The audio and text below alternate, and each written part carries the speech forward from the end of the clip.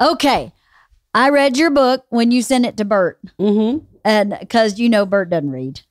You don't read. He doesn't read. He's dyslexic. He don't read. So he had me read it for him. And then I was like, this is one of the best books I've ever read. I've read it twice. I read it in my podcast for a book club. And we all had the same reaction. So with your show, I hope it drives more people to go back and want to know more about you and read your book. So how hard was it for you to write that book? Well, I had a co-author. So it was just really telling stories.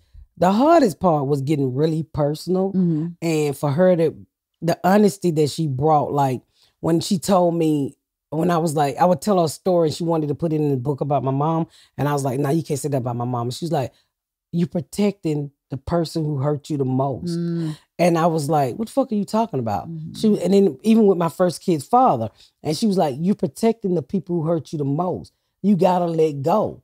And that was an eye-opener for me, because I was still, I would tell these stories, but to me, I didn't realize how unprotected she left me as a kid until I wrote this book. Right. So it was hard. We cried a lot. I bet. We cried a lot. I cried a lot. I cried a lot reading the book. Really? But it was such a healing moment with this book, and it's still doing so well. Good.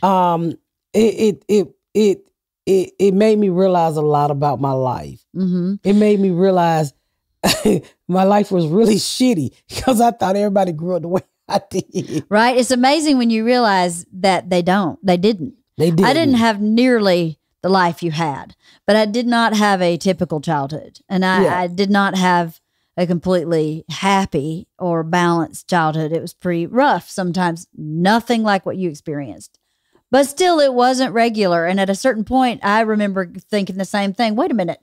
Not everybody had someone try to adopt them because your mom sucked. Not everybody had that. But anyway, here's something that I learned about myself from reading your book. I learned how little I understood Black culture. Oh, wow. I never professed myself to know Black culture to start with, but I was embarrassed and kind of ashamed at how little I understood. That all the stuff I had been taught as a child was so narrow. Yes, because they want to protect the white kid. Exactly. They don't want to tell you how fucked up America really is, and they don't want to tell you that white privilege is real. Now, and it poor is real. They want to say they want to say poor is the same across the board. It's not. It's not. No, white it's not. Poor is different from Black poor. Completely. White poverty is different from Black poverty. It just is, and I'm being honest. I completely agree, and that was one of the things I talked to my ladies about, how we were all really kind of embarrassed at how little we understood. I think you wrote that book with no blame, with no anger, with no agenda. Mm-mm. Your agenda, in my opinion, was to tell your story have that story resonate with other people who had pieces of your experience. Maybe not everybody have everything, but there's some piece that almost everybody that's had some kind of abuse or neglect or hardship can relate to, and to heal from it. Because when you find someone else that's done something that you can relate to that's bad, you bring each other up, I think, if it's done the right way. Well, and that's how I do my comedy also. You know, people like, when a lot of times you see Black folks that they would say, when you see Black folks that were raised or been through what I've been through, they want to blame somebody. Mm-hmm. I don't blame anybody. I was born into a cycle of poverty. Mm-hmm. What happened? It was way before my granddaddy and his daddy. It was just a circle. Mm-hmm. I just was able to get out of that fucking circle. Mm-hmm. I'm not angry. No. You know, I know that the only thing I ever wanted in life was to be loved. All I ever wanted was a real family, you know, because I grew up watching Leave It to Beaver. You know, and people ask me all the time, why aren't you mad? Why aren't you angry? Why aren't you, you know, you've been molested, you know, you've been shot, you know, you've been in an abusive relationship. Why aren't you angry? Because when you angry or you hate something or somebody, that takes energy. Why am I going to give you my energy? I could be doing something good with my energy, like Chick-fil-A drive-thru or some shit. I'll do that with you all day. Yeah, I don't have a reason to be angry. I'm happy. I got a good life. You know, I woke up yesterday, and I was like, sometimes I woke up yesterday and I just felt a spirit of happiness. Sometimes I get on the plane and I try not to think about it. And I said, wow. I'm really fucking blessed. You know, I'm a chick with an 8th grade education. And, you know, I had 2 kids by the time I was 15. I made a lot of mistakes. And I got some pretty decent kids. And I mean, I look at my life and I know what I'm working on and where I come from and where I'm headed. Sometimes I shed tears. I try not to think about it a lot because I'm the type of person, whatever I do, I put it in the back. It just work. And people's like, do you ever enjoy it? And I was like, no, I don't try to. I don't try to celebrate. You know, I just try to keep it moving. But I mean, I know my accomplishments. I don't need to be plastered all over the place. I don't need nobody to bow down to me. I mean, I know I'm blessed. So when you finished the book, did it make you feel a lot stronger as a person? Like when you really put down on paper all the things that you went through and all the people you were, because you were different people at different ages in your life, playing different roles. And now to look at all that on paper, did it make you go, I am one fucking powerful person? No. It didn't? I don't think about it. You know, it was funny because they always, my friend Quisha always trying to get me, hey, you this, and I said, no, I'm not. And I think, I tell people all the time, I think it because of the abuse that I got as a child. And some stuff sticks with you no matter how much you try to fight it off. That's absolutely right. It sticks with you. And one of the things that sticks with me is my mama. When I've achieved something, it's this voice in my head that still tells me I ain't shit. And I work each and every day to fight against that person. But I know it's my mama. When she say, you ugly, you ain't shit. And, you know, when I get a big accomplishment, like when I won the top 10 variety, a lot of people go post it. That's why I don't post. Because I don't post because I don't feel like, I feel like she wouldn't be happy and she's no longer here. Yeah. And it's mental. And I tell people, I say it's mental. Right. And people like, why don't you celebrate? And do you think she'd say something like you're showing your ass now and you're bragging on yourself or something like that? I think that's the feeling I get because it was never compliments with her. Right. And, you know, a parent is a strong individual in your life. And when I wasn't the best mama in the beginning, and I still make a lot of fucking mistakes, but I think my kids know I love them. I think my kids know when it come down to it, I'm there for them. I didn't have that feeling. Right. And that's what you wanted. That's what I wanted. Yeah. But I have this thing in my head where I'm always trying to prove to this lady who's no longer here how good I really am, because I had a 3rd grade teacher who told me I can do and be anything in the world. So when you got these 2 different elements on your shoulder, you're constantly fighting against yourself. And I think that's why I don't celebrate. Right. Because people say, why don't you celebrate? And I say, just keep it moving. Just keep moving. Just keep it moving. And I don't like to celebrate. I don't like to boast. I sometimes I have to slap myself sometimes because I don't think I'm as good as people say I am, which is mental. Definitely. You know, when people say you remind me of Richard Pryor, I shrink because that's a big fucking thing to be compared to. That is huge. And I have people come up every night and say, "Oh my God, you remind me of Richard Pryor." But I know I got stories like Richard Pryor. And they said, "Oh my God, you're a great storyteller." And I was like, don't put me on that pedestal. And I know it's coming, but it just has a lot to do with the abuse that I endured as a child. Right. And I'm such a workhorse where I just rather work than to enjoy what I've achieved. Right. You'll outwork it.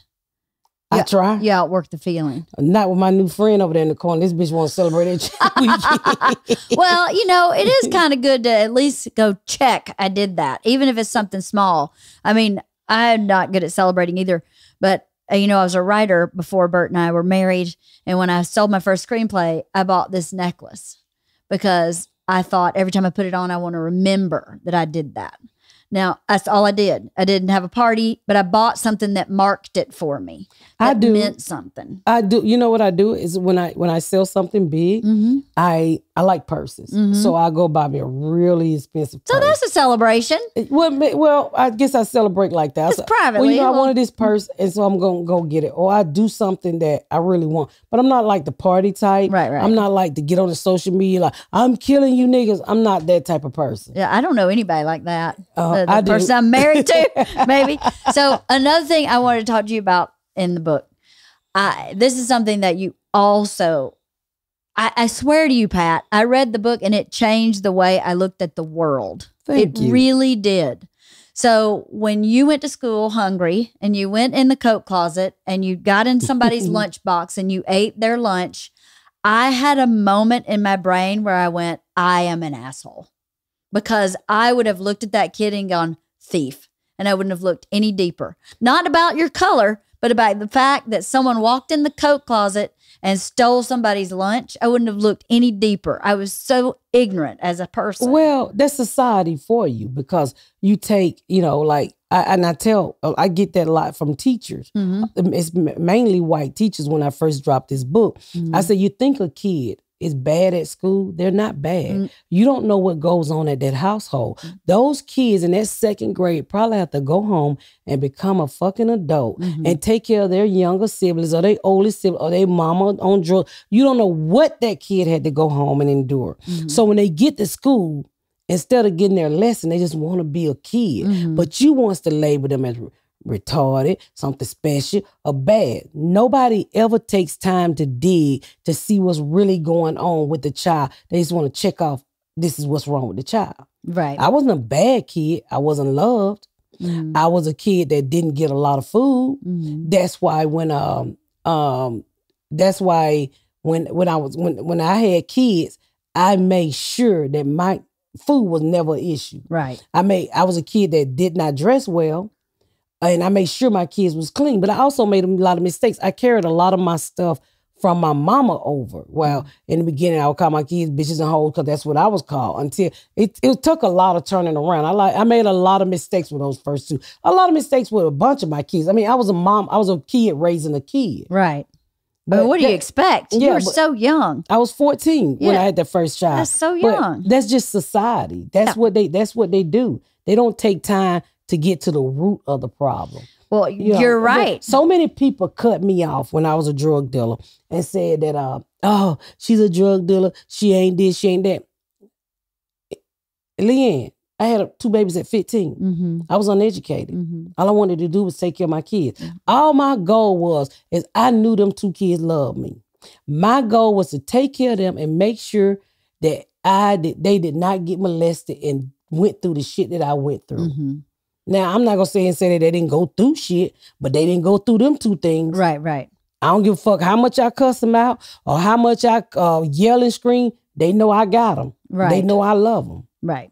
And that's what was important to me. Like when I said earlier on Bert Podcast, when I said when my daughter went to college and say, I don't have a molestation story.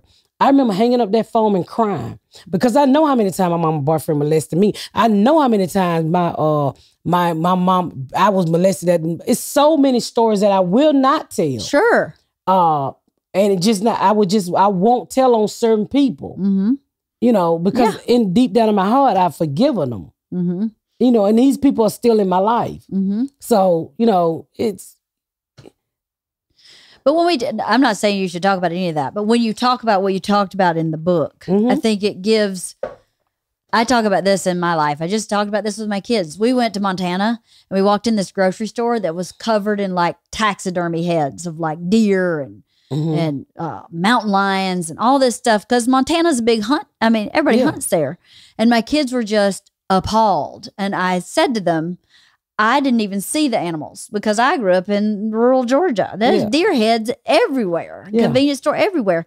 But there's no allowance these days for any experience other than your own. Yeah. So I grew up in Southern California. Nobody has taxidermy shit in their house, but they do in Georgia. So I was like, this is a good time for you to think, how is this person's experience of life different than mine? And how can I not judge them from that and just say, open mind. Who are you and how do you approach the world? And I really, I swear to God, your book is the reason I started thinking like that, because I thought to myself, there was so many times in that book where I went, I am a narrow-minded white asshole. I am a narrow-minded white asshole. And it's not my fault necessarily, but it is my responsibility once I have seen that I am incorrect to change the way that I move through the world. That's my responsibility to change it. And I feel like if somebody, if half the people that read your book had the same reaction I had, we'd start changing the world. We'd start changing the world. That's why I sell that book at every show, because I get that same thing, and especially from white America, they would go in my inbox if I could show you the stuff that I get in my inbox, and it was like, "Thank you for writing this book. I learned so much about the world, and I judge and I this, Would you? It's like this. Each one teach one. Mm-hmm. You don't know until it's put out there. That's right. And a lot of times, this world know how to protect certain people from certain things. Mm-hmm. We as Black America, we endure every fucking thing because they allow us to endure everything. But like, look at Texas trying to take out the whole thing about slavery out of school. They want to teach you false history because they want to protect the white kids. Mm-hmm. Now, I think that's Texas who's doing that shit. I'm pretty sure Texas who's doing it. It's Texas. Why not tell people that white America wasn't shit in the beginning, but we as white America now is trying to make up. That's our history. We can't change history. No. But I'm not that person. Mm-mm. But this is not how we see America today. Mm-hmm. But instead, they'll keep just burying and burying and burying and act like everything is, is hunka-do happy. But it's not. It's not. And it's even like with police shooting. I was telling somebody the other day, I said, people like, he just should have cooperated. So I say, always take time to, no matter what the fuck you're going to judge somebody on, I want you to just take time to put yourself in that situation and see if you would still have that same answer. So if you think that the police is shooting Black people because they're not cooperating in the back of their heads, I want you to take 2 minutes and take that situation, remove that nigga, and put your white child there or put your white self there and tell me, is it okay to blow the back of your fucking brains out because you don't show your ID or you smoked a little weed or you didn't want to cooperate? That's how you get an open mind. Right. Because when I see stuff on TV, this is when I knew that my mind opened. When O.J. Simpson was accused of killing that white woman, Nicole, we as a Black America, we cheered when he got off. Mm-hmm. When I got a little bit older and I realized that he took this woman from her kids, her mama, her daddy, somebody they love. Mm-hmm. And I put myself there. Mm-hmm. And I said, would I want somebody to cheer for my killer? Mm-hmm. If that was, even though he got off, somebody killed that woman and took her away from her fucking family. Right. And that's when I realized that I was closed-minded because somebody loved those 2 people who died that day. Mm-hmm. So I don't just go and just jump and say, oh, it's a white woman got killed. I look at it. I put myself in that situation before I try to voice my opinion. Wow, that's good advice. And that's how you should do. Mm-hmm. When a police officer kills somebody that don't look like you or beat somebody, like the 2 police officers who had the lady who was walking down the street, a white lady, and she was kind of little, I think she was autism or whatever, and they broke her arm because she was mentally ill. Yeah, and she walked out of the store with something and then paid for $15. Yeah, and instead of treating her like a human being, they slammed her to the ground and broke her fucking whole arm. Right. And people was like, you know, they fired him, and they should have fired him, and they should have locked their asses up. Right. I put myself in that situation as a black person. As a black person, you've probably been treated way worse. But would you want somebody to treat your loved ones who is not too bright up there, who forgot to pay for something and break their fucking arm and be sitting at a desk bragging about it? That's what's wrong with us. We only see what's in front of us and what makes us comfortable, and we don't step outside of that box. So it's okay for the police to shoot a 12-year-old boy in the park because he was playing with a toy gun. Right. But if you put your white child in that position, you wouldn't agree with that. No, hell no. So that's what's, I think that's why I'm not angry.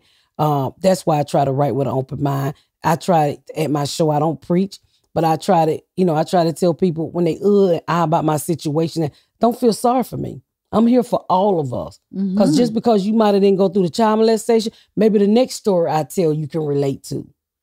Well, not just that. It's trauma is trauma. Trauma is trauma. Everybody has trauma on some level. I mean, most people do. And when you can elevate trauma to a place of healing and laughter, then it heals everybody in the room. I tell them that all the time. Every time I walk on stage, it's a healing moment for me. It's a gift. We're laughing together. And it's okay to laugh. It's the past. Why am I dwelling? You can't change the past. I can't dig up the people that done me wrong. I can't change the family that I'm born into. Well, that's just prison in and of itself if you stay trapped in hating that. Yeah. You got to, freedom is forgiveness. Not forgetting, but forgiving. Yeah. And saying, this is, there's a reason you had that. I super believe in God, and I believe that you have that path so you can be here. You can change other people. Sometimes I think I say, am I the chosen one for this shit?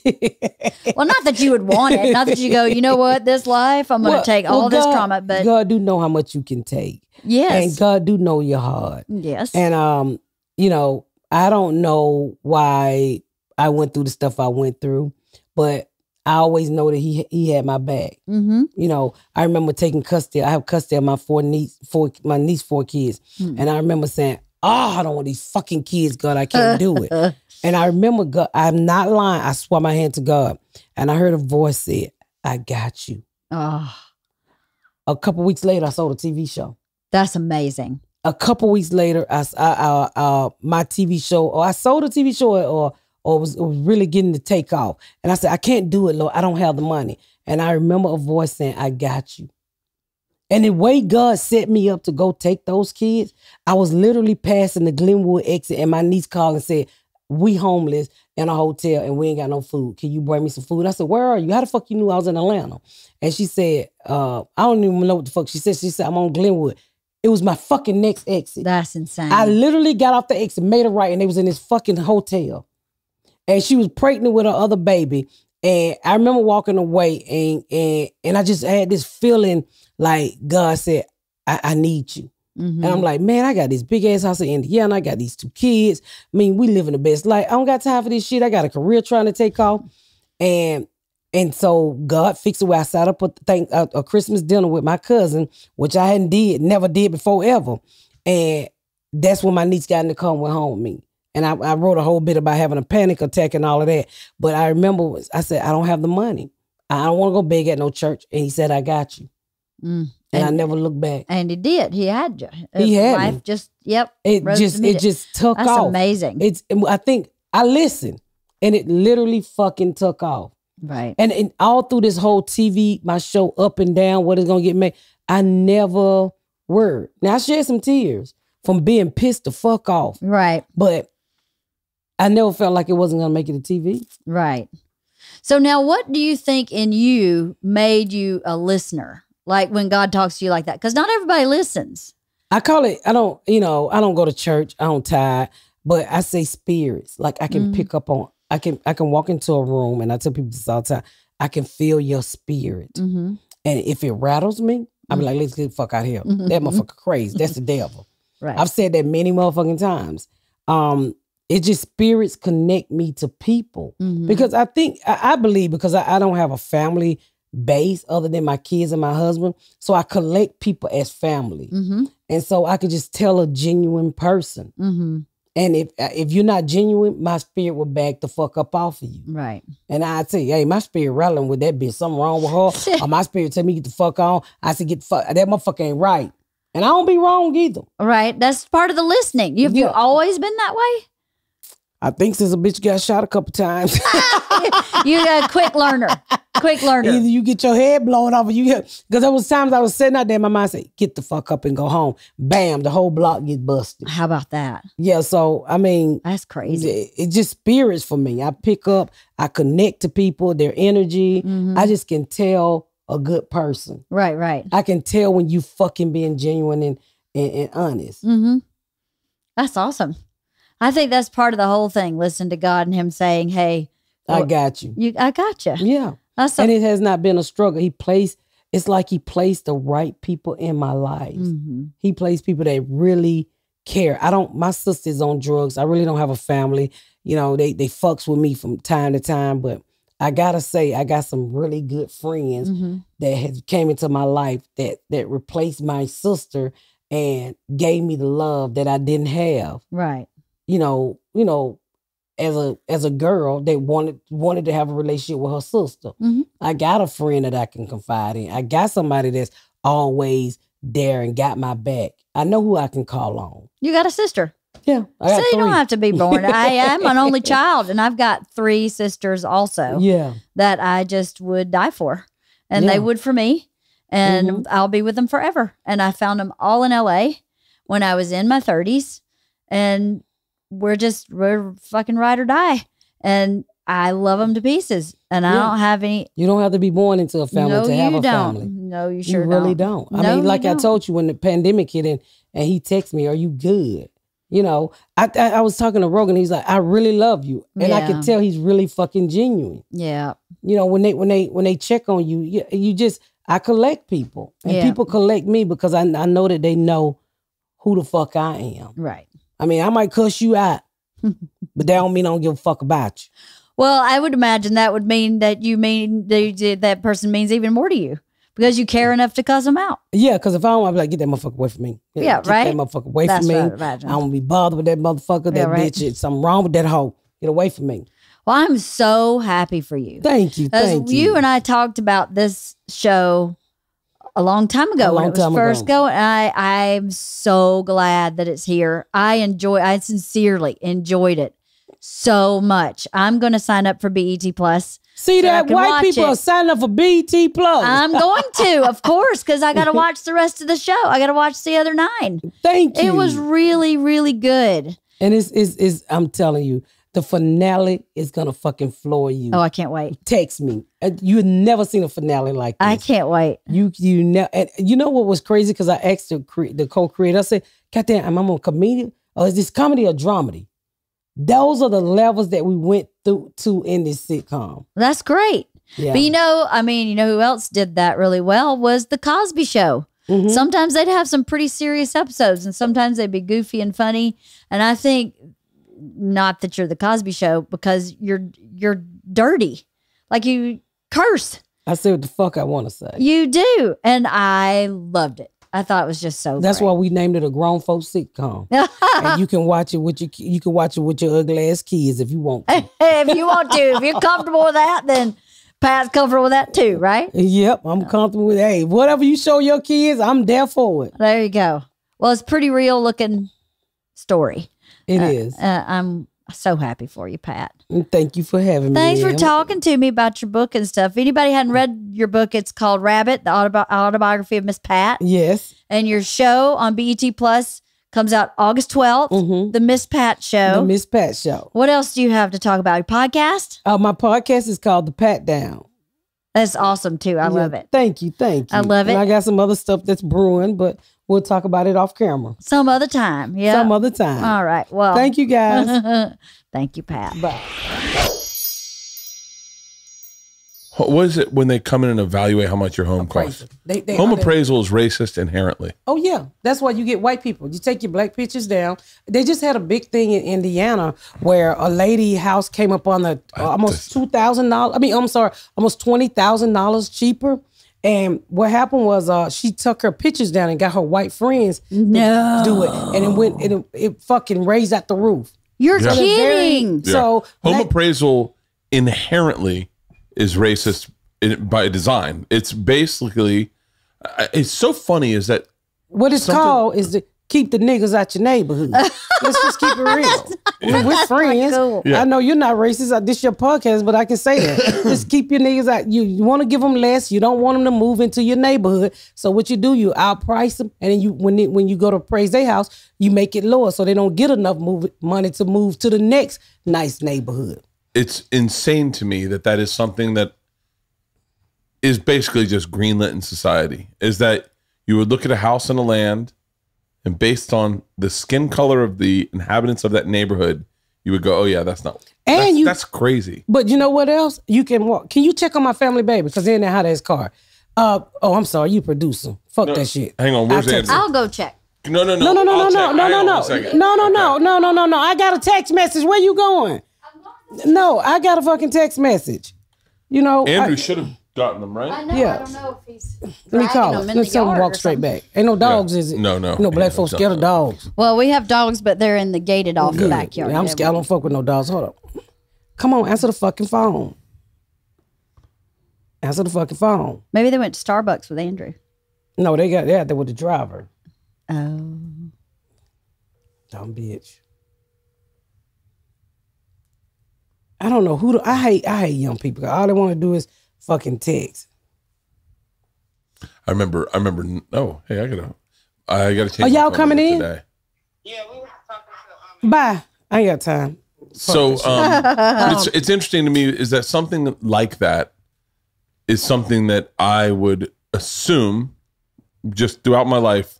What are you talking about? What like that's where I'd go. Like you go, yeah, that's racist. I go, come on, what are you talking about? And then you start realizing, I don't know why, I don't know what it was. It might have been that article about that woman in Indiana, but and then you start going, wow, if I just saw that, I wonder what other shit I kind of been letting slide by that I've not. That you not. Come on in. Just have a seat anywhere. I mean, you would be surprised. Like when you go, you can't come over here. You grab a seat. We have a room over there as well, and then there's an outdoor seating area. It's a little hot though. But our dogs are out there. Yeah, but there's another full room in there if you want to grab a seat or grab a seat at the bar. There's a couch and chair in the other room. Y'all are welcome to all this. Whatever. But like when you selling a house and you're a black person, you know to get more value out of your house to take your fucking family photos down. Like I live in an all white neighborhood, and my house in my neighborhood, the houses go real fucking quick. But everybody know I'm about the only black person with the ranch there. So I'm going to white that bitch up. I might have to get you to come over there and say, hey, this your house. So I get you. Do some real white shit out in the front yard. Yeah, just take your shirt off, Bert. That's what my next door neighbor do. Play some cornhole with the kids. Yeah, play some cornhole, because black folks don't play cornhole. We play horseshoes. I love horseshoes. But I mean, that's what they do. Everybody know that when you selling the house, you have to. Also, the colors that you put on the wall represent the race. Black folks like color. They'll fucking orange a room up in a minute. Burnt orange. I got a girlfriend. Everything this bitch do is burnt orange. I'm like, what the fuck is burnt orange? That bitch always decorating in burnt orange. And she been doing this for about 20 something years. She love burnt orange. Her fake leather couches, burnt orange and brown. and beige. Them her three colors. She put her whole house is burnt orange, beige, and brown. I like those colors. Those are great colors. Yeah, but 10 years ago. Maybe. I'm like, bitch, if you don't update this house, but them her fucking colors. I remember being with Patrice O'Neill, and he was making fun of me because my shoes and my shirt weren't matching. Like I would just put together an outfit willy nilly, and he would be like, like my hat, my shoes, and like he's like, none of those go together. No. And I was like, I don't know what the fuck you're talking about. And now that I'm into shoes more and definitely into hats, I do feel awkward. I feel better. Yeah, like you know better. Find it fucking so fascinating. And white boys are the king of dirty ass shoes. And if you don't hang on 1 second. Can I tell you what's crazy? By the way, I hope this doesn't offend anyone in Serbia. When we went to Serbia, no one had clean shoes. no one had clean shoes. I think that nice, clean, you get a pair of good shoes and you wear them. And by the way, this is my assessment based on not talking to anyone, but going through wardrobes. So they get me a pair of like Stan Smiths, and then they dirty them up. And I go, whoa. Like, I don't wear dirty shoes. And they'd be like, yeah, but they're your shoes. They'd be dirty, right? And I was like, no. I wanted to be like, no, I'm a fucking millionaire. You think I'm wearing dirty fucking shoes? Like, you're out of your fucking mind. Like, I'm throwing those away for $35. I'm buying another pair of Stan Smiths. But they would get them dirty as fuck. And our director was like, what is wrong with the shoes? And we thought it was cultural. And growing up, I remember, you'd get a new pair of shoes and your friends would all step on them. And that was not something black dudes did. Oh, you get your ass beat. I remember, do you want to hear something even crazier? So I go to play basketball for the first time in LA. I don't have basketball shoes. So I go to the Beverly Center and I go to buy a pair of Jordans to play basketball in. Oh shit. You probably bought the wrong Jordans. I buy a brand new pair of Jordans, and I walk out and Kevin Hart sees me and he comes over and he grabs the bag like he was like joking, like, give me those Jordans. And he goes, what did you get? What are you getting Jordans for? What did you get Jordans? And I go, oh, I'm playing basketball today. And he goes, hey man, you don't play basketball in Jordans. I went, no. What? And he goes, please tell me you're not playing basketball in those shoes. I go, yeah, that's why they're basketball shoes. And he goes, no.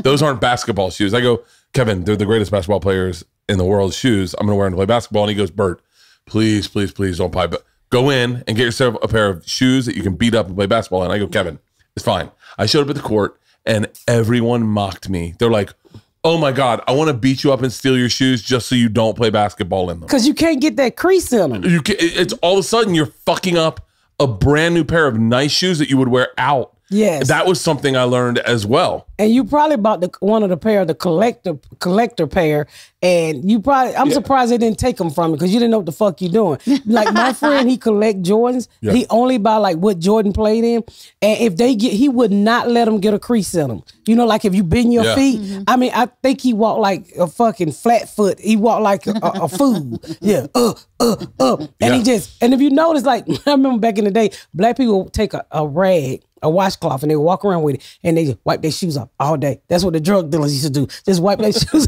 off. You be at the club, don't you step on my fucking shoes. I mean, stepping on your shoes could start a damn fight. Oh yeah. What? I watched T.I. You're friends with T.I., right? I love me some T.I. It's so fun to watch. By the way, I'm not comfortable talking about racial stuff with other black people in the room. Oh, they Isn't that black, crazy? no, but like I'm just being honest. Like I can talk to you about anything. That's my fucking daughter. I know, but I start going women. like I start she going eat white women. Just one time. Watching T.I. and Tiny go through Europe has been such an enjoyable, because you can't take Atlanta out of those two human beings. And when you watch them interact with people in Venice, like they gave him a very nice rosé, and T.I.'s like, you ain't got no ace of spades in here. By the way, I know, and he goes, Rick Ross got a rosé, and I'm just thinking, I don't know how good Rick Ross's rosé is, but it's such a marketing thing that T.I. believes that Rick Ross would have the best rosé. You're in fucking Venice, Italy. You're going to get by the way, on a private yacht, you're going to get really good rosé. And I watched him sip it, and he did not like it. He was like, ugh. Don't post this. This ain't coming out to the show. Okay. But I ended up drinking rosé like T.I. He just had a disdain for it. But to watch him and Tiny go through. I saw them. They was beautiful. It was their anniversary. Is that what it was? Yeah, they were celebrating I don't know how many years it was, but they celebrating their anniversary. And I watched several clips. I watched them. 12. They were in Amsterdam. They were in Venice. That's the other thing is crazy is like, I'm fascinated by like watching someone like Big Boy from Outkast, T.I. I think it's South. I don't really care much about, but like the Southern hip hop guys that I grew up listening to watch them experience things globally is fascinating to me. Yeah. You know, like there's certain things that I feel like Southern wise, like to watch Big Boy make lobsters Like he takes such a clean food and makes it so unhealthy. He covers it in so much goddamn butter. Yeah. It's just like more butter and more butter. More butter and more butter. And that shit be delicious. Oh. And then you get what is it? Nicaragua, when you get real full, what is it called? Itis. You get itis. You know what itis is? No. When a black person get real full and they ready to go to sleep. So time you finish eating, you ready to go to sleep. You get itis. Boy, that damn butter get on you and you be feeling heavy and your heart get to beating fast. You got to lay down. You're sweating. Let me tell you, there's a weird thing about growing up in the South that I think Leanne probably has too. Leanne's trainer, his family grew up like a county over in from Cedartown. You know where Cedartown is? It's south of Rome. North of Carrollton. I don't know. Oh, yeah, I heard of it. Yeah, I know where Carrollton is. So my trainer is a black man, and both parents are from Cedartown. He grew up in New Orleans, but he used to spend all summer. And Cedartown was like 30 minutes from where I grew up. So we have a like shorthand and a way of talking to each other that nobody else understands in his whole group because nobody's from that part of the country. Wow. So he can coach me like that. He can tell me what to do, and I'm like, got it. And he'll be yelling at my friend, no, that's not what I said. And she's like, he's yelling at me. I go, he's actually not yelling. He's just talking to you really passionately. And she'll constantly say, he just yells at me all the time. And I'm like, I swear to you, he's not yelling at you. If he was yelling at you, it'd be terrifying. People think I be yelling too. And I'm like, no, I said I'm fucking talking. Yeah. And I'm excited. I'm excited about this situation. Now, you'll know when I'm yelling because, oh, God, everything comes loose. You be all kind of motherfuckers and some bitches. If I'm talking and I'm calming and I'm not cussing your ass out, I'm not yelling. But time you get up, you know, I'm big and I'm black. Time I stand up and my voice carry, you're yelling. I'm not fucking yelling. Yeah. Didn't know. That's very Southern. So what was that like? What's that Southern. like when you go into, you just did your show? It's so good, the Miss Pat Show. On Thank TV. you. It was you. It's That's so why it's good. good. It's because it's you. Yes. No one fucked it up. No one fucked it up. And you know what? It's 5 years in the making. I know. I feel like, can I tell you, I give up on shit really quick. Like I give up very quickly on stuff. You fucking willed this show into existence. Yes. Me, Lee Daniels, Brian Grazer. I mean, and I went through 3 writers. And the hardest part is when you new to this shit and you really want it to happen. So you've been led by people, which is the writer, and you like, well, my biggest thing was, am I gonna let this motherfucker do this to me, or am I gonna speak up? But That's it. Well, hang on. Let's stop there because that is an interesting. That's an interesting dance in this business because I will say, and I have said, and I've said this to Leanne. Let them do everything they want to do to you to get made. I've always believed in that. Get me the money to get on location with the trucks, the cameras, and the people, and then I'm going to do what I do. And I don't mean this disrespectfully, but I'm going to make sure that it's mine. I want everyone to be happy getting up in the thing, and then when you guys are all happy with what you get, the second this camera goes on, then it's mine, and I'm making it mine. I did that. I've done. That's how I operate because I know how hard it is to get things made. And I've watched projects get shut down when you start putting your foot down and going, no, this is what I want. Now you took the opposite route, and I think you had to. I think that I'm surrounded by so many white men that they're going to do white men right in that situation. And if you don't do that, you get shoehorned into this fucking bullshit of what they think you are. Yeah.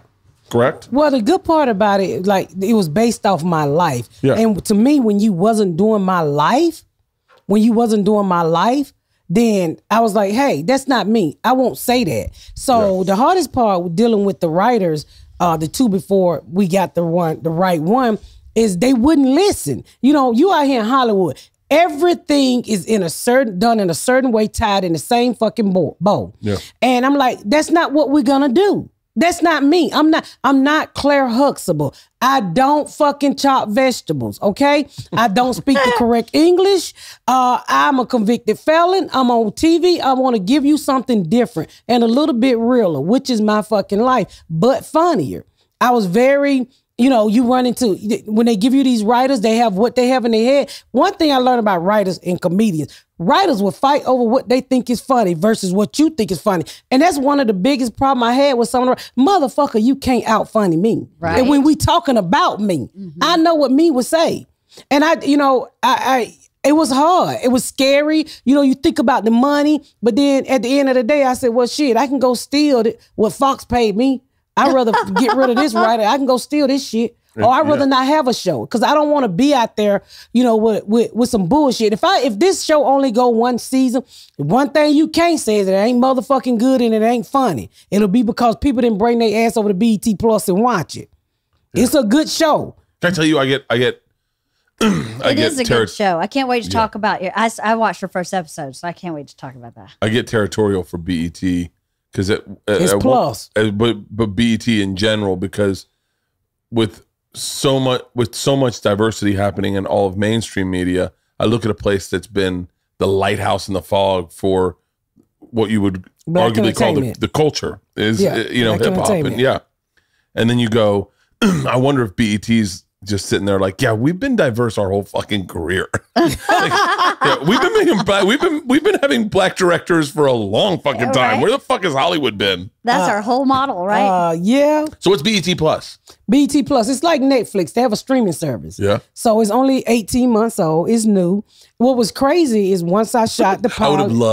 I would have loved to been in the room when they came up with the idea of BET Plus. A bunch of black people in the room going, should we start a streaming service? And you're like, I don't know. I kind of use my cousin's login. Like they're all just sitting around going, I'm not certain we have the right demographic to start a streaming service. Well, they're working on a lot of other original. I think Tyler Perry is also a part of BET Plus, and which is a part of Viacom and Paramount. So overall, the umbrella is fucking huge. Oh, so once you subscribe for that thing, then BET Plus is in that umbrella, under the umbrella. Probably part of Paramount, right? Well, I think BET right now is a standalone. BET is a part of Paramount, but BET Plus standalone. Oh, but it's all Viacom in one. Mm-hmm. But the fuck was I about to say? When we was what was crazy is when Hulu shot the pilot. Hulu originally got the show from Fox and shot the pilot. And what was weird about Hulu what was great about Hulu is that they did a great fucking job of helping us put the pilot together, what you just watched. Their notes was great. They was understanding. The people who bought the show really fucking got it. But you always got some execs who don't get it. Somebody don't get what being black in America is. Because if you seen in the show, when I shoved the son, that person thought I was being mean. No, motherfucker, I'm being a mama. You ain't shoving your son, that motherfucker down there in the basement making a bomb and becoming a school shooter because you letting him do what the fuck you want to do. Yeah. You ain't talking to this fucking kid. So I remember when we was shooting the pilot, it was so much excitement, everybody there, and I'm trying to pull everybody to the side and say, they're not going to pick this up. I just felt it in my bones. And it's like, what are you talking about? I said, they're not going to pick this shit up. And I was like, why? I said, because they don't get it. And it was like, you don't know what you're talking about. 6 months later, they dropped it. I would never forget, it was Valentine's Day. I was in Raleigh, North Carolina, doing a show at a new improv, and Lee Daniel called me and with damn near cracker in his voice, and he said they dropped it. And he said, but I promise you I'll find a home for it. And I did not feel like he was not going to find a home. I said, I got a sold out show. I got to go out here and perform. I didn't care.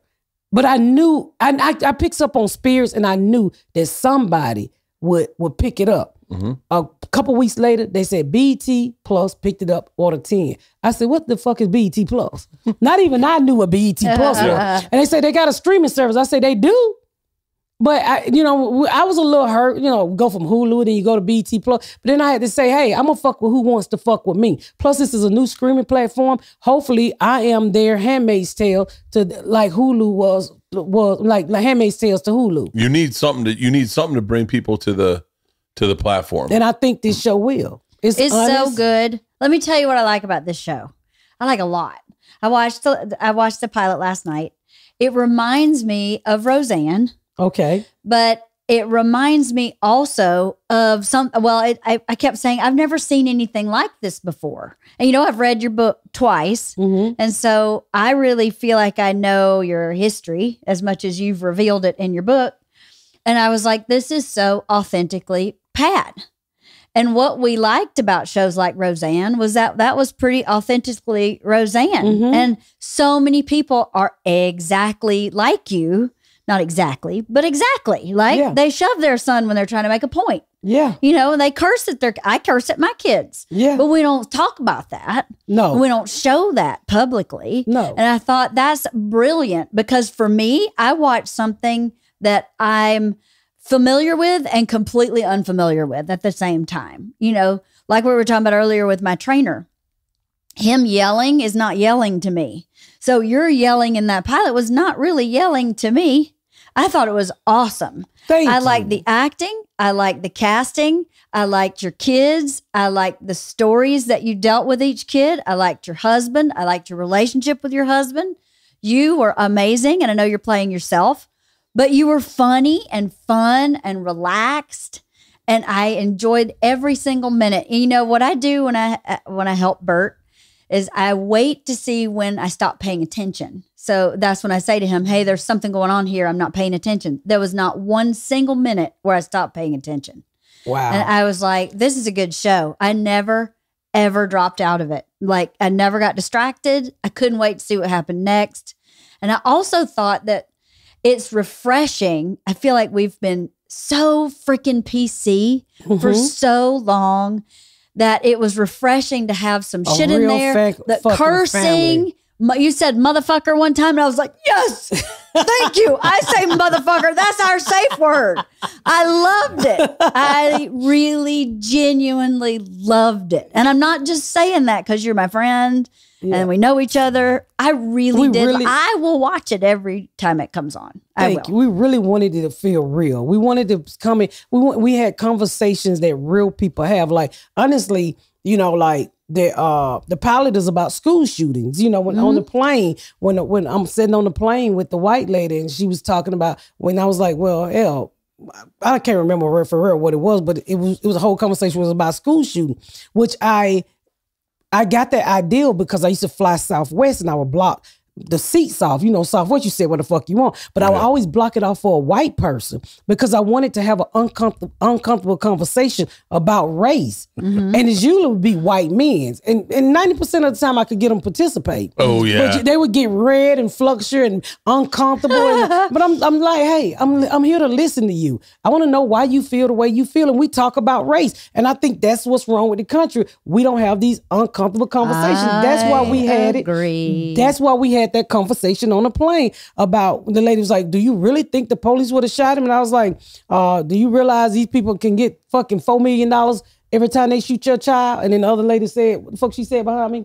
Oh, and then they tax tax half of it. You only keep half of it, something like that. Yeah. Which is funny. We wanted to touch on real shit. I mean, we talked about in one episode, derogatory episode. It's a word in there that's going to, oh, you just wait till you get to that episode. The word chink is in there. That's awesome. But I mean, we talked about him, them, and they and there. That's the new shit that pronouns, what they call themselves. That was really true to me. My daughter Garyana had a kid over, and I was like, "Why you got this boy?" And he was like, "I'm them, there." I don't give a fuck who you is. Get your ass up out of here. You got a dick, you know? Right. But see, I think those conversations are so healthy because no one will have them. It on sucks. TV they won't. And you know, no, on TV they won't. They totally won't. But they need to because how do you get past anything if you don't talk about it, or at least be curious about something and try to learn? Yeah. You can't learn anything. I mean, if you don't sit down, you just can't say, I got a black friend, right? You got a black friend. And I love when you ask me stuff about race. I love, because I know you're hard. Yeah. I know you're not fucking racist. I know you really care about me. I remember when the pandemic hit, you called me and said, are you good? You, Joe Rogan, a couple other people, and I'm like, I have a savings, but thank you, rich motherfuckers. But I remember you checking in on me, and to me, that meant a lot to me because I'm not where you at, but you know, and I really needed the road work. But thank God when the pandemic hit, I was fucking writing my episode for my TV show, so I was getting paid. So you know, when y'all checked in on me. Just you checking in on me meant a lot to me. It told me where your heart really was as a friendship. You know. Well, I mean, I try not to like. I have a weird thing about it now because it gets so volatile My favorite thing in the world are uncomfortable conversations about race. My favorite thing in the world. Freshman year of Florida State, was they had segregated the dorm floors. There was one for black chicks. There was one for black dudes. There was one for white dudes. And I know that sounds crazy to hear right now, that people would go, there's no way a college did it. By the way, Tallahassee is a segregated city. Completely. You have FAMU, you have Florida State. I mean, just in general. We went down, me and this guy, Jeff Hartley, went down to we were going dorm floor to dorm floor meeting chicks. And we get to the black floor, it was the second floor, and we met these girls and we had so much fun with them, but it was just busting balls and talking about like just everything. We ended up hanging out in their dorm room. We had beers when we were drinking, and it was one of my favorite conversations I've ever had, but because I didn't know anything growing up about any diversity, about anything, the fact that they thought we smelled different was y'all. it was but I love those. And now you get to a place where you go, y'all do smell different. Apparently we smell like wet dogs. And so I don't know what black person sat around and thought that white people smell like white dogs. Dude, did you see what just happened to Matt Damon? Matt Damon said he used to say the F word. But like last week, apparently, like he was saying, like, yeah, I stopped saying it because I said it at the dinner table, in a joke, and my daughter wrote this like letter to me and said, "Dad, you got to stop saying it."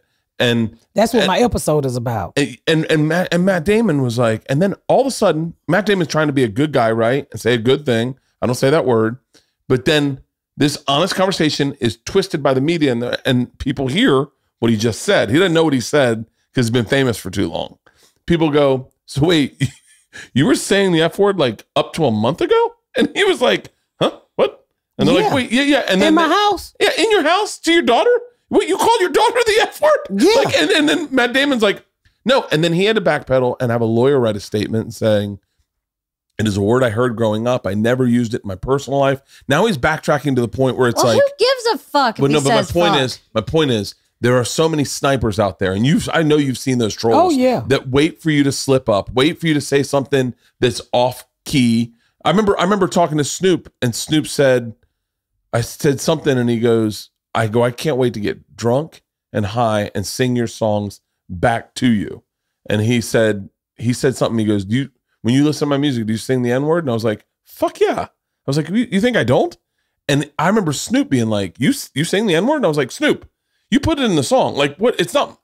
But a simple conversation like that, where you would have that with Snoop. I had the same conversation with Trinidad James, and he was like, "You sing it?" And I was like, "At your house?" I'm not going to sing it to his face, but like when I'm by myself in my car, are you being fucked? I'm going to all gold everything. You think I'm going to? What do you think I'm going to not sing? 39% of that song? 39% of that song. 39% of that song is just the N-word. I don't sing it with my kids in the car, but if my windows are up and the aircon's on, and my mouth is covered by tinted windows, and I remember the day I started rolling my windows up to sing the word. I remember singing college, and I was at the corner, and there was just a white dude on the corner, and I was like, wait, I was listening to South Circle. It used to be this Swab House was this collective of artists out of like Tennessee or Houston, and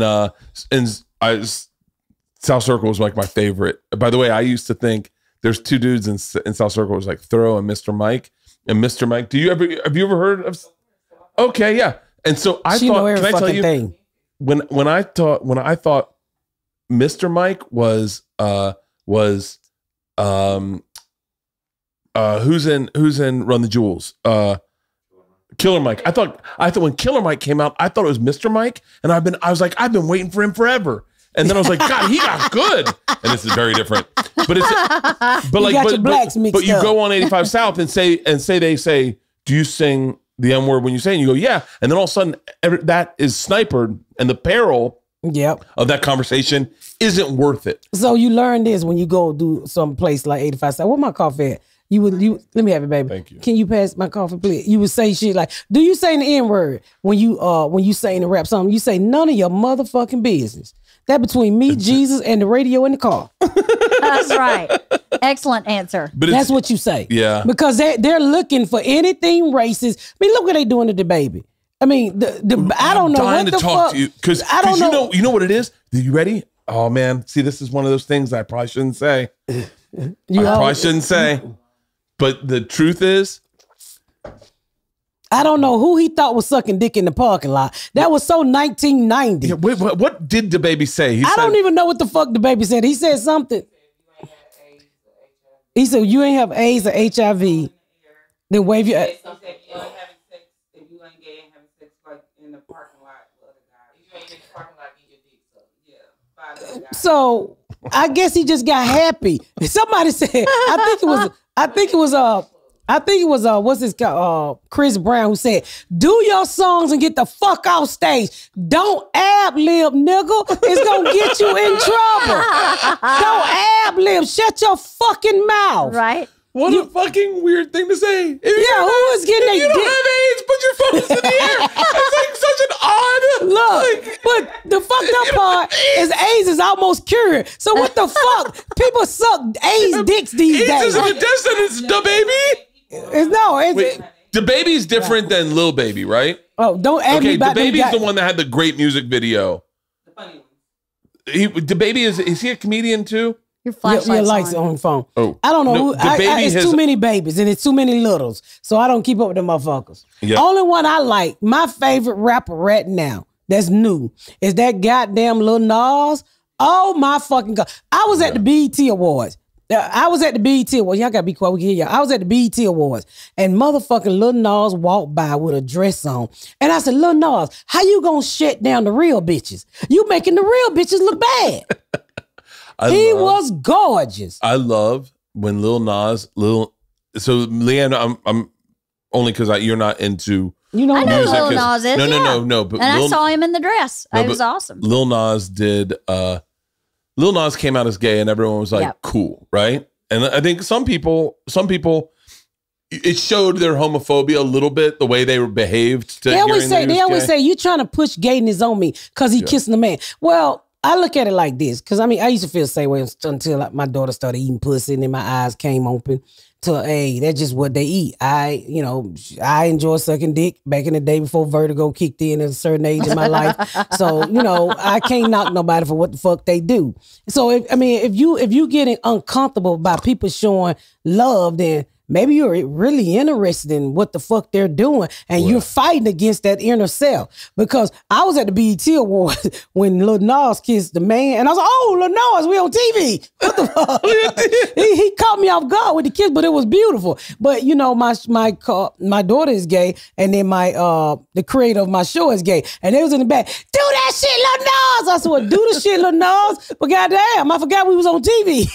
I was fist pumping for Lil Nas. Because he came out as gay and everyone was like, you could hear everyone go, yeah, we're cool with it. But why does that even matter? Why does that even matter? Right. Exactly. That's how they were behaving. And you were like, okay, I think you're not really cool with it.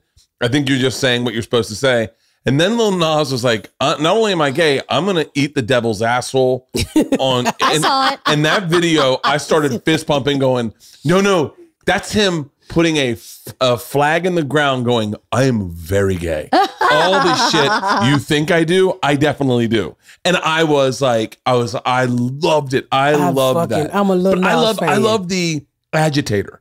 Like, I love the agitator. And it's I don't know why you would love an agitator, because you're definitely not an agitator. No, but He clapped back too. He clapped back on their ass. Yeah. He said, oh, you just want to eat my dick. Pretty much that's what he be on there saying.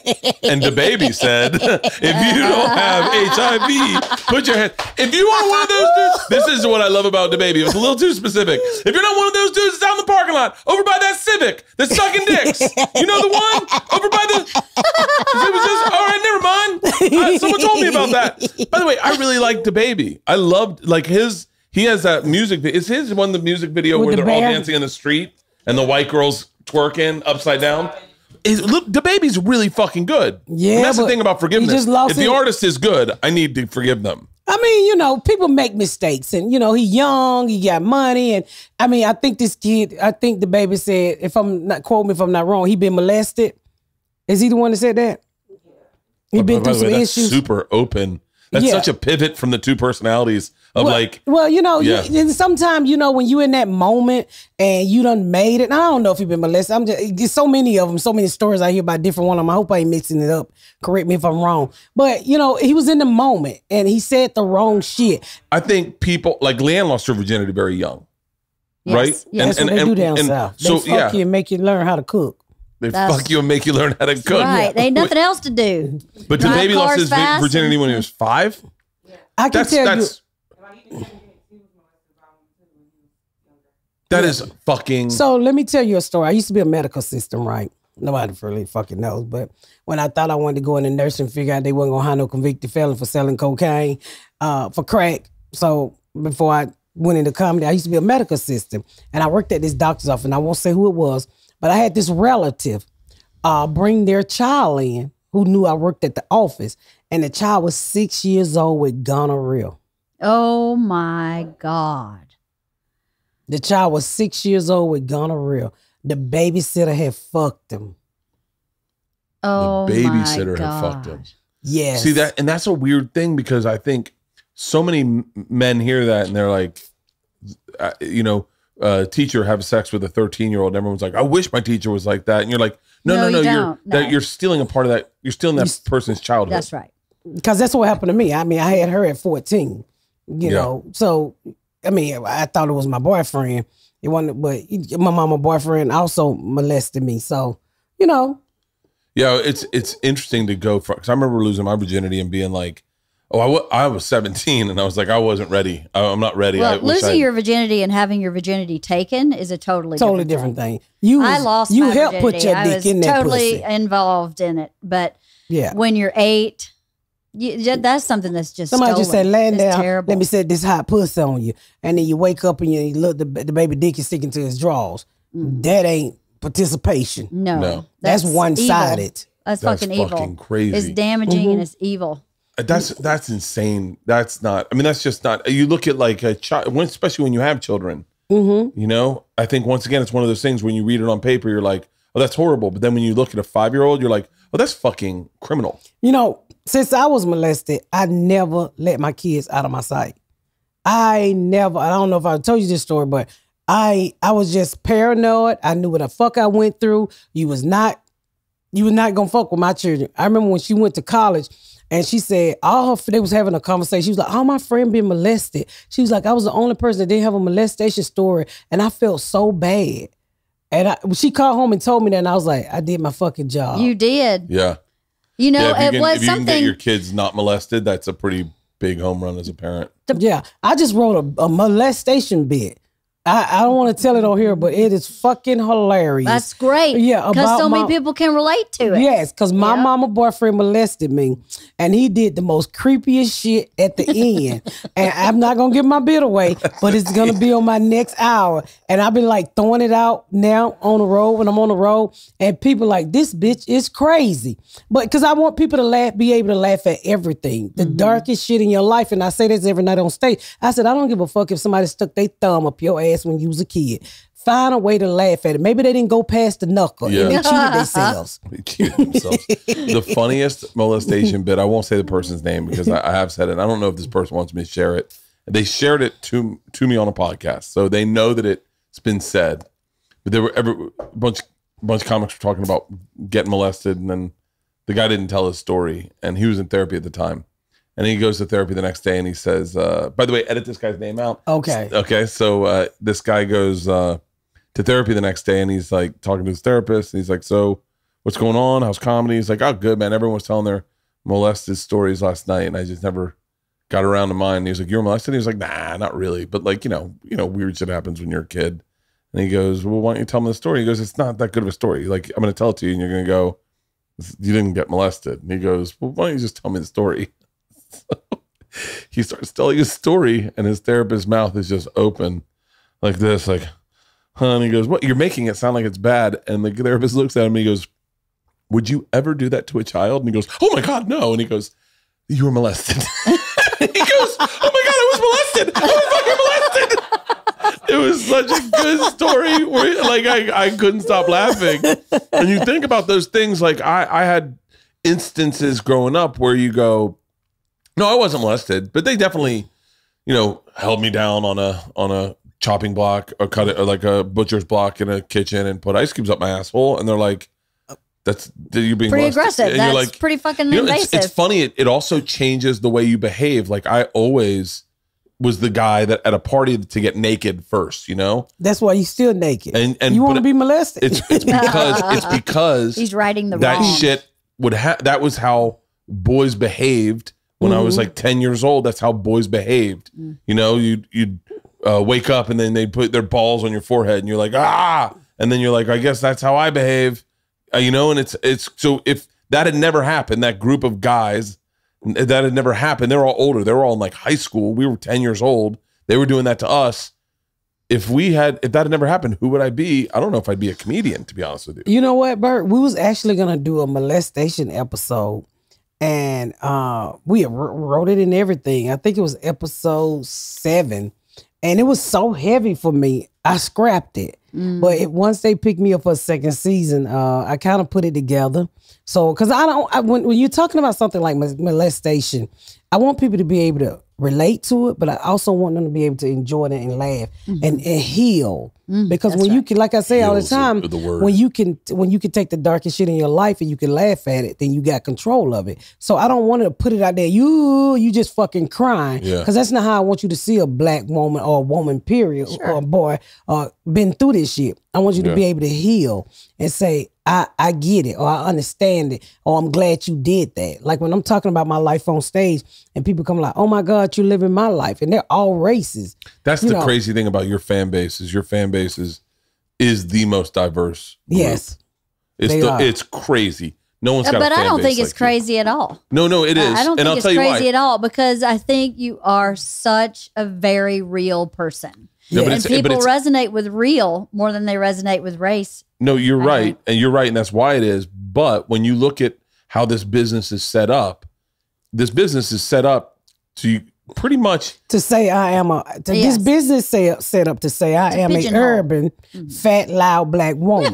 Right. But just so happened I fell through the white folks crack, and they's like, how the fuck did this shit happen? Because I wasn't gonna let you guys pigeonhole me. I mean, not you guys, but I wasn't gonna let the fucking industry pigeonhole me. I think I'm unique. I think I got stories. I think I'm funny. I don't dance. I don't split. I don't suck dick. I don't talk about all of that stuff. So I try to find, I don't do a lot of current events. I try to find out what's real to me and other people. Like I was just telling my friend, and I'm talking about menopause because I'm going through menopause. And I was on the phone where I said, is it common for menopause to hit you in the crack of your ass and tear your panty liners up? But hot flashes go everywhere, right? Yeah, but lately, mine has been hitting me in the crack of my ass, and my panty liner is soaked. So I'm like, well, my pussy is never dry, but I can't get different thing entirely. That's funny. I don't know why they look at their face. I don't know. They're just like, it's super fun. You get ready. It's real fun. I hope that my family wouldn't enjoy me as much as your family enjoys you. I enjoy my family. I did stand up, not stand up, but I did a show in front of my daughters the other night for the variety thing. That variety. Oh, thing. Congratulations. I saw you on that. And I made a joke about agents. I almost said Asians. I made a joke about agents. Don't do that. Yeah. We're going to tear this house down if you do that. I made a joke about agents, and I said that agents are like the female orgasm. You think they don't exist, and it's not real, and then all of a sudden you have one. You're like, shit, I need more of that. It's not the best joke in the world, but my daughters were like, oh. And I was like, what? It's what I do for a living. I don't. See, what it is, your kids think you guys don't fuck. So, they think we old and we don't fuck. You have to tell them, hey, I suck your daddy dick every now and then. Do that, Leanne. Do that tonight. You should tell them that. Do that. Talk about that's molestation, like mental. No, that's not. Because they think we old. They think our pussy's dusty is in the trash can. And they be like, oh, y'all don't fuck. I be like, we be fucking. When our blood sugar is low and our blood pressure is right, we fuck. Yeah. Oh, my blood pressure, man. My blood. I follow my blood pressure so much lately. Yeah. I'm so into my blood pressure, and it dictates. You ever talk to someone who has really high blood pressure? Dictate your dick because if it's high, you ain't got no dick. I remember trying to jerk off in Brazil one time. What? It was in a bathroom, and I was hungover, and I thought that would turn it over for me. Like I was hungover as shit, and I was like, if I jerk off, I'll get a bunch of serotonin in my head, and I'll be able to start my day. And I was like, I remember going like, I bet my blood pressure's through the fucking roof right now because no one was into it. My hand had barely any blood in it. Like there was nothing. And I had to look at myself in the mirror. I go, I guess I'm not that into you. Maybe you was drunk. I was still drunk. Still drunk. Your dick wasn't woke. Your hand wasn't woke. Your dumb ass mind just say, jack your dick. And your dick's like, I'm asleep, Bert. Your hand was like, I'm not ready, Bert. I love when you talk to someone who has high blood pressure and then you realize your blood pressure isn't all that bad. And they're like, yeah, you know, they're ringing in your ears. And you're like, what? And like, you know, when your blood pressure's up, you have that, it feels like there's a nail in the center of your head and your ears are ringing. And I was like, I've never had that. Mine's ringing because I suffer with vertigo. I get vertigo too. Yeah, I got vertigo from I was just in the hospital probably 6 months ago. I started a diet and I did it on with my fans and I fucked around and competed against my friend and we competed against a guy in Australia who climbed mountains. So I at least wanted to come in third place. Oh my God, I walked my ass out that day. I woke up the next morning, the room was spinning, my titties was upside the windowsill. And I'm like, call 911, the bitch is dying. Oh my God. And I couldn't see. I was in the hospital for about 6-7 days. Were you really? You know what? That's a long time to be in the hospital. Well, when you got good insurance, it's like you can stay as long as you want. Get me out of the hospital the second I get But in. I couldn't see. I literally, it would not, this time I had to have therapy. Well, I went to a therapy and they turned me upside down. And because what it is when you have vertigo, your hair follicles in your ears that go back and forth to tell your sound to go to your brain. Yeah. Well, they get stuck. So this is what they told me. They say my hair follicle is stuck and they're so small, it's nothing man can do to, you know. So they try to turn you all different kind of ways to get those hair follicles going to keep your vertigo down. Really? That's it helped crazy. too. It helped a lot. I mean, I could start to see again. I wasn't dizzy. You had legit vertigo. I get vertigo. I walk around with vertigo medication. Bert I doesn't can have tell vertigo. when it's He don't have vertigo. He doesn't have subtle vertigo. Either that or I'm having a stroke. He One has or the other. Vertigo. Vertigo. I have vertigo. Which is That's where I make other people imaginary. dizzy. It's imaginary. So who diagnosed you? Your damn self? What? Who diagnosed you with vertigo? Oh, I don't even. Oh no. By the way, that was white guy translating black chick for a second. I was like, huh? What did you just say? Vertigo. Yeah, no. I went to the doctor the other day. I had to get a physical to get my surgery, and they always ask you, "Do you feel dizzy?" And I always lie. I go, "No, never feel dizzy." But I do feel dizzy when I put my head on the pillow. Once I hit the pillow, my brain goes shroom, shroom, shroom, shroom, like turns, and it takes a second to settle. And I said, I have to be honest with you because I'm going into surgery. I do feel dizzy at times. Like if I lay down too quickly, I'll get dizzy. And she goes, I think that's vertigo. I don't think it's a stroke. She was taking my blood pressure and my blood pressure was fine. Did you get vaccinated? Yeah. Nice. Did you? No, I don't believe in that shit. Yes, he did. Yes, he did. Hey, we all are. No, yeah. Yeah, you did. I just got my first shot. Really? Yeah. Don't talk about vaccinations. That bitch over there crazy. Oh, wait. She's anti-vaccine. She reads, send me CNN shit. Let me tell you, I have to side with any African American who decides not to get vaccinated. It makes sense. It makes sense. It makes sense. I can't agree with you 100% because I believe you should get vaccinated. I do, but I'm also white. I trust the government. I trust doctors. No, but if you're black, you should not trust the government or doctors. That's real shit. It's real because you hear that? Real this shit. did not turn out well for those guys in Tuskegee. Oh, thank you. Many motherfuckers act like Tuskegee wasn't real, and it was very real. Yeah, and they rubbed all that fucking olive oil on their back and gave their dicks claps, and it really was a treatment to draw up big dicks. Yeah. That's what it was. Oh, and it did. We were just saying, what if? Who was I just saying this with yesterday? Was it Segura? We were saying, what if they gave the vaccination to black people and slowly it was taking away characteristics that made people black? Like all of a sudden your voice couldn't raise past a certain level octave, you were like, wait, how come no one can hear me? No, I'm not loud anymore. Oh shit, my hands aren't moving the way I need them to in a conversation. Dance. And then like all of a sudden you're like, shit, I'm saying things like probably and inarguably. Oh, what the fuck's going on? And then all of a sudden they were like, oh, they're turning us white. Oh shit. We say probably. Motherfucker. Wait, did I say motherfucker? I motherfucker. Oh God, what's going on? We say probably and arguably in court. Yeah, you want to hear something crazy? So the fan said, well, Miss Pat, before your TV show come out and you really blow, you should do a picnic with us. And I said, let me have a talk with you, white man.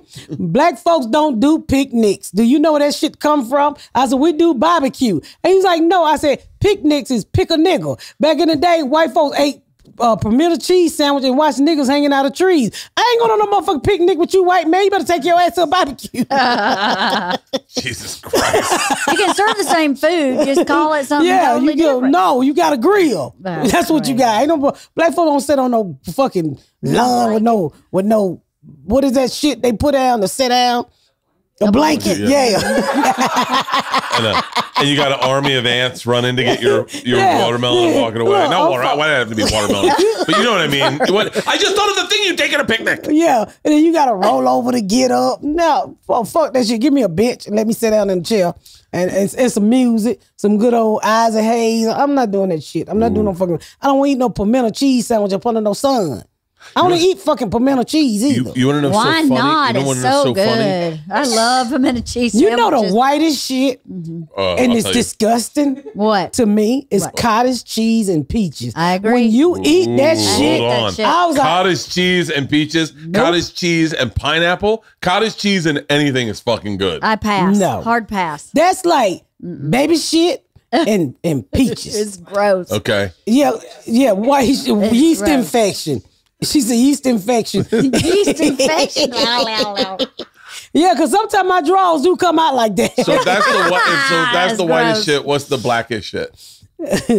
What's something you see black people eating? You're like, I could not do that. No, I like pig feet. No, what are you got to tell me that I'm black. I know. I like. See, I like. What is the blackest shit you see somebody like? I don't know how you eat that.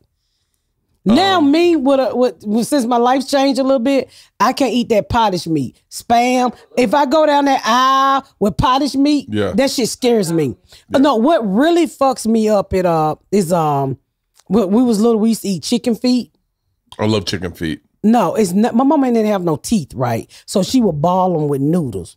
And back in the day, they was really good. She loved them with the nails on them, and she would stick that foot in her mouth, and she was missing like 4 teeth, and all the little meat be out there. It just be little gristle. Our friends are Asian, and they make chicken feet. They're all about lot. chicken feet. Yeah. Oh, she loved that shit. I love chicken feet. That's when you know your community going down. If you go in your local Walmart and they got chicken feet, nigga, move. your house about to lose some value. You know what's interesting to me? When I was in Serbia, I would play. I got really into older, like the older R&B, meaning like Otis Redding, like Bill Withers, like Drew Hill, like kind of older, and I would play it, and white Serbian people couldn't tell that it wasn't current.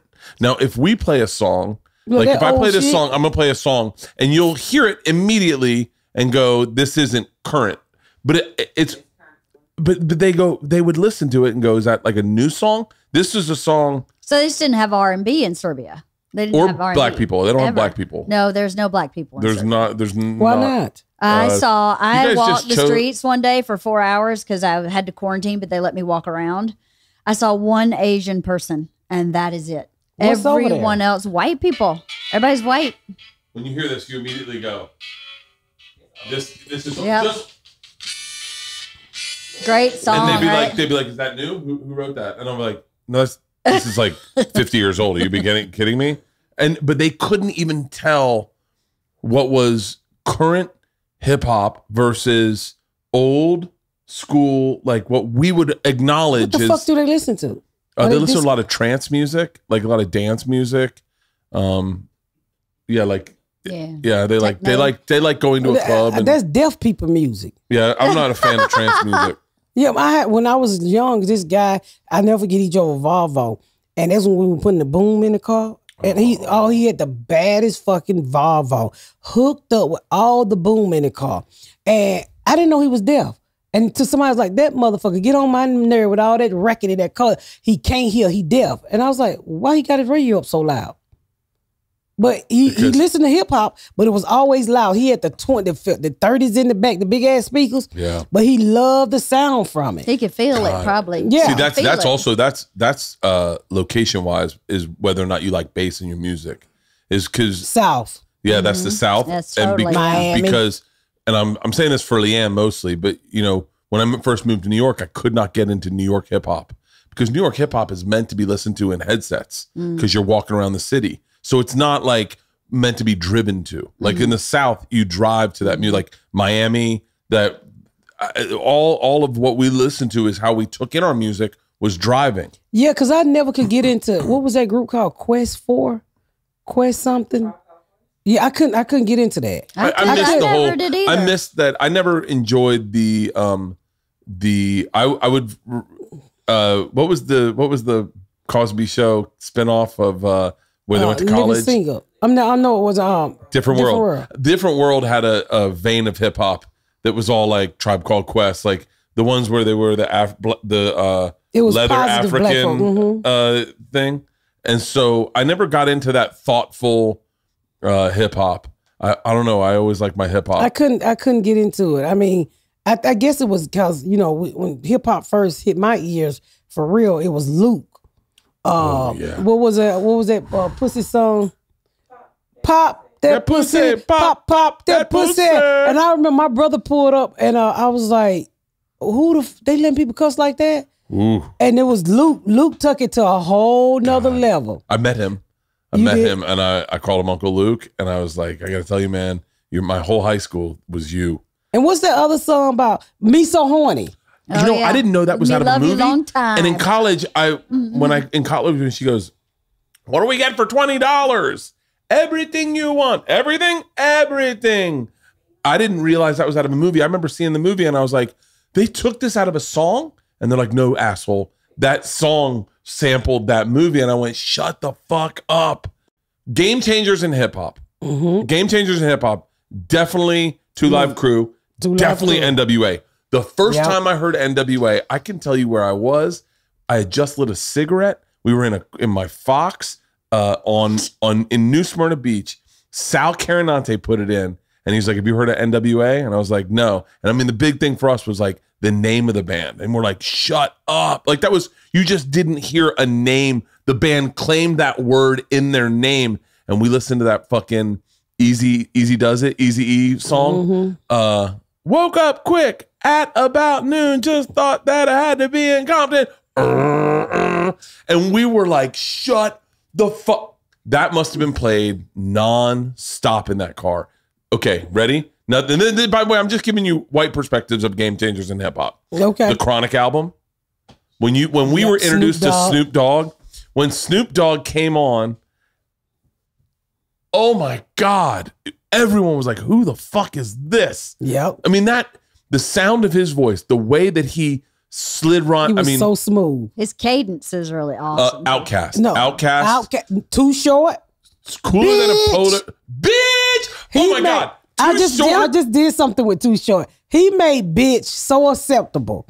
He made bitch. You didn't mind a motherfucker calling you bitch if you did it like Too Short did it. Too Short. Tupac. I did not like Tupac. Oh my God. I just thought he was so gangster. I was like, what is wrong with this boy? And then when he died, I started really listening to his music. Oh my God, he's fucking smart as hell. I fell in love with right before his album before he went into prison. Well, he was in prison when his album came out, I think. Was it All Eyes on Me or was that Tupacalypse? I don't know. For whichever one it was, I fell in love with that album. And I remember thinking, this is how innocent I was. And I mean this sincerely. I remember thinking I was bummed out that he had gotten tattoos. Because I was like, what does his mom think about that? Like, but he's got that forever. And then I was like, and then I pivoted. By the time his album, when he came out of prison, came out, and his picture was him on the cover in like a leather vest with, I felt like he had 2 watches on, and I was looking at all his tattoos. I was like, oh, I gotta get a tattoo. Like it was so cool. But Tupac was a real game changer. One of the best. Biggie, when Biggie came out with his album right before Notorious, right before he died. The first one was crazy. Oh, I didn't hear the first one until later. What was the first one? Big Papa. That song there. God. I remember my sister could not stop singing Big Papa. Man, we're probably glancing over a bunch of them. Yeah, we are. We're gonna get a bunch of emails. Hey, motherfucker, what about this one? What about this one? It's crazy when you meet someone. They're like, you didn't listen to Gangstar growing Biz up? Marquise. He just passed away. I met him. You did? Yeah. You know what? My sister used to love Biz Marquis. Oh, baby, you. And I told myself, I was like, I don't think he can sing. I think something wrong with him. But she loved Biz Marquis. I couldn't get over his lip hanging on every song. Okay. You know what I'm going to say? I'm going to say, because I'm going through a bit of a nostalgic phase for this guy. Like I'm rooting for a second act in his story is Will Smith. Will Smith, when I first heard Will Smith, I was probably in like 5th I went to grade. a Will Smith concert. No. Yes, it was Will Smith, Fat Boys. This is how long Fat Boys. Fat Boys. Fat Boys were Run so DMC fucking were great. amazing. Run And I DMC love was it, yeah. fucking. Run DMC. God, we I were saw them stopping in so concerts many too. good. So back in the day, we lived right by the Omni, which is probably the Georgia Dome or the Mercedes-Benz Stadium now. Yep. Remember the Omni? Yeah, I remember They had a Omni, skate yeah. ring inside. I forgot she did. from Georgia. So they used to do all the concerts. So literally you could hear all the fucking concerts right there in the hood if you just listen close enough. And me and my brother would cut grass. I think those tickets was like $8 for good seats back then. It was early 80s. And me and my brother Aunt, we would go to the concerts. And I saw Flavor Flav, Will Smith, and I want to say the Fat Boy, but I'll never forget Will Smith song, Parents Just Don't Understand. And after him, Flavor Flav closed it with that big ass clock on him. Yeah. And we was at the Omni. I saw Run DMC. I saw LL Cool J. Back in the day, when we lived in Vine City, they had this little arena outside where they would bring local acts that wasn't really famous, was blowing up to Morehouse and Marsh Brown's like arena there where they played football, and they would let them do concert. It was summer concert. I saw LL Cool J. No way. Yes, I did. I used to send them out back here because I lived in Vine City. And so they would bring them all through the black colleges. They would give them a black college run. Yeah. And we lived right there in the background. I mean, we lived right there in Vine City. Just walk through the gate. It was free to the public. That's LL awesome. Cool J was so good. Yes. He was. And you gotta remember, he And was so like good looking. Oh my seven. God. Hang on, he was 17. Going back to Cali? Oh my God. Can I tell you? I just played that for Jimmy Tatro. Jimmy Tatro's in my movie. I was singing in Spanish, right? So we used to sing songs in Spanish, and then I would sing them in Russian when I was in Russia.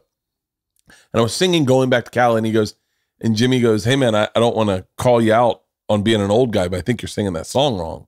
I was like, "What?" And he's like, "You're singing it wrong. It goes, I'm going back to Cali, Wrong Cali." song. And I said, Totally "Jimmy, wrong I song. said, you're singing the hook of the original song. The original song was LL Cool J." And he's like, "Who?" I was like, "LL Cool J." And Somebody he was remade that? like, Notorious B.I.G. Yeah, it's on his, Back to Cali. I'm going back to Cali. Going Cali, back to Cali. Yep. Yeah. Was it good? Yeah. Oh, it's a great fucking song. Yeah, it is. Yeah. The lead I in. don't remember that. Puff calls Big, and he's like still sleeping. He's like, it's so funny. He's like, the plane leaves in 15 minutes or whatever. Like it's just such like a back way before 9/11 when you could get to the airport in like 30 minutes left. And it's just such an interesting slice of life. And that was on his double album that was huge right before he died. He died right after that. In March or February of 1997. 97. Yeah, he died in 97. Tupac died in 96. I remember. Can I tell you the only reason I know that is that me and Biggie were on the Rolling Stone cover together.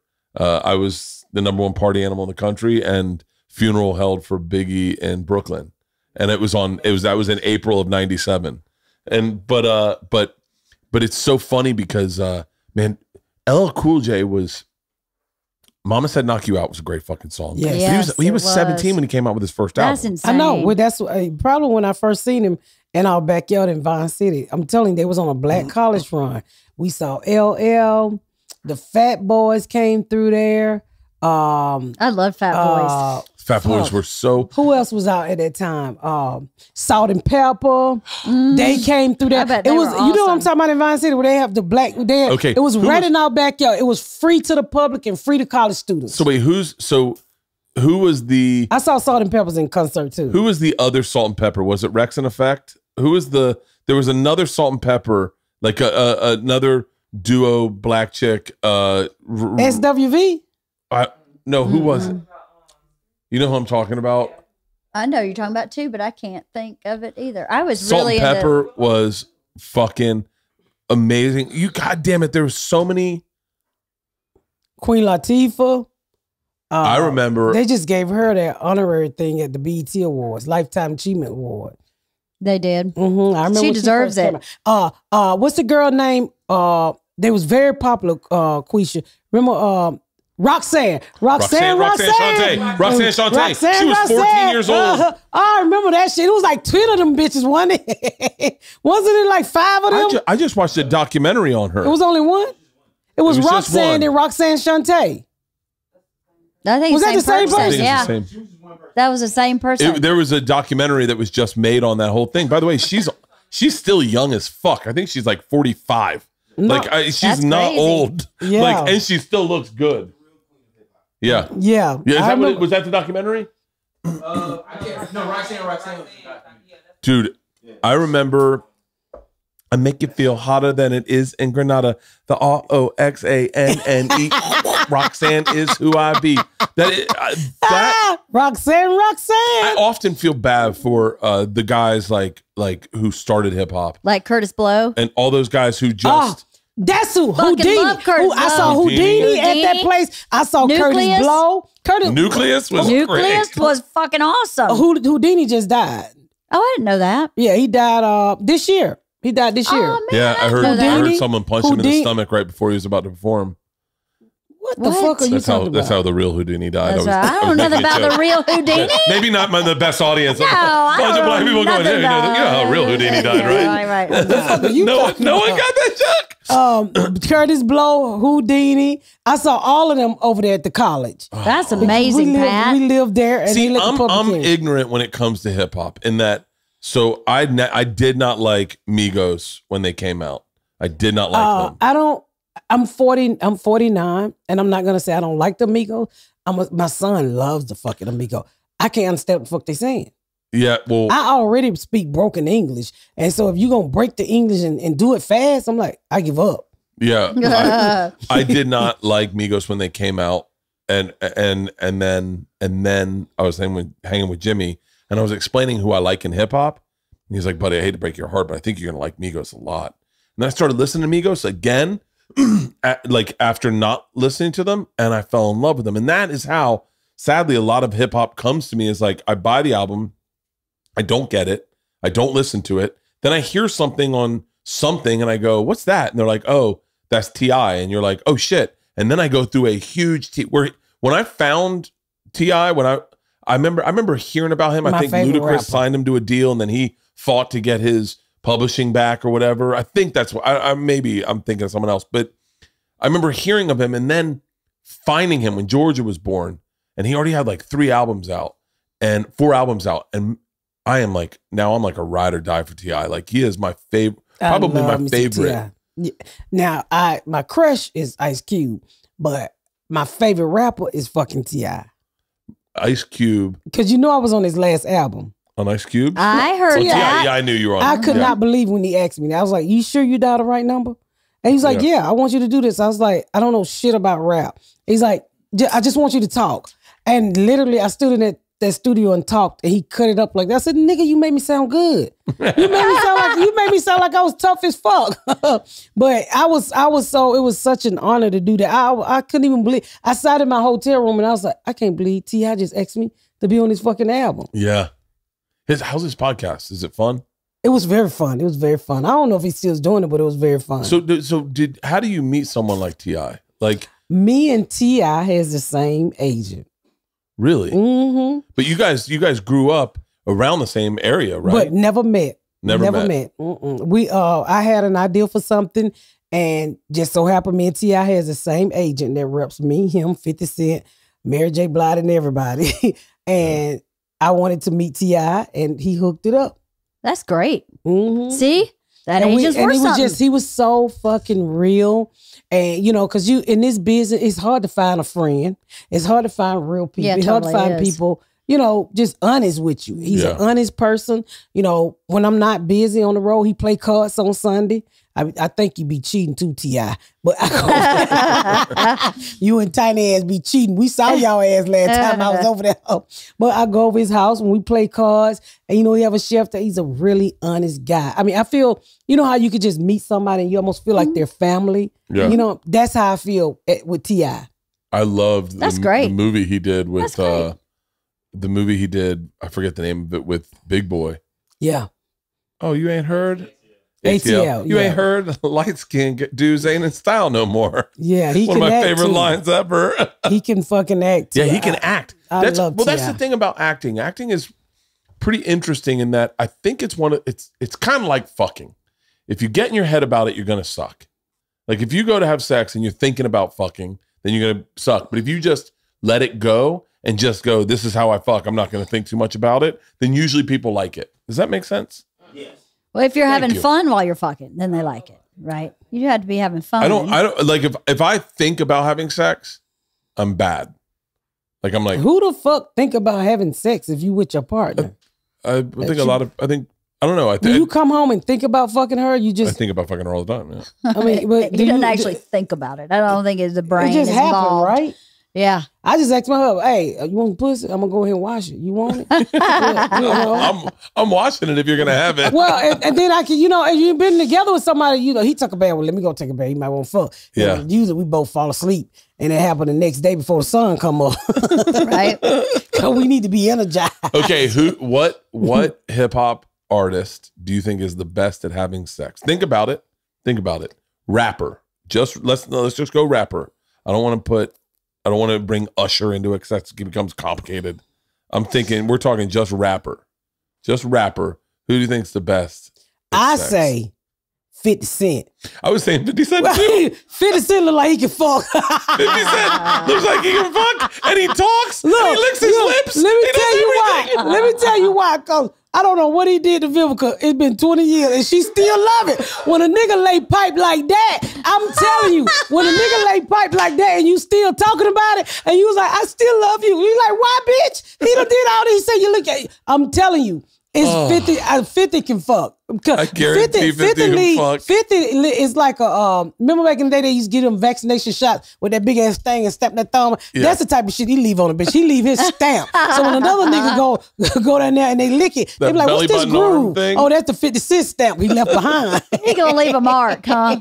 He gonna leave a mark. I imagine. And then he muscle bound and he talk shit. And them old niggas who talk shit always can fuck. Shit. Oh my God. It's 50 Cent. I'm telling you. Leanne, you don't understand how funny 50 Cent is. He's very fucking funny. Sometimes he make me so mad. I'm like, 50, stop being so goddamn mean. He sue bitches for $6,000. I'm like, you don't need $6,000. 50 Cent tweeted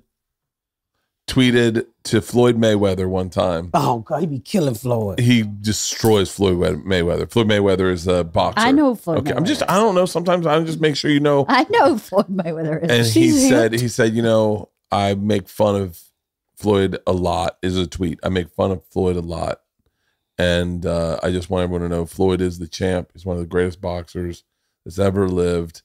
And if someone could just read this to him, that would be great. That's hysterical. See, I remember that tweet. He said to Flip.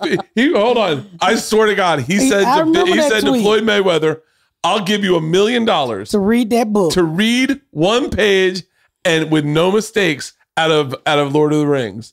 One page with no mistakes. You got to read it out loud. I'll give you $1 million. And Floyd Mayweather said no. Because you can't practice on the page. I get to pick the page and you got to read it. Oh my God. By the way, I couldn't do that. I couldn't do it either. All those crazy made up names. But you got to he's such a businessman. Oh my God, he know what he's doing.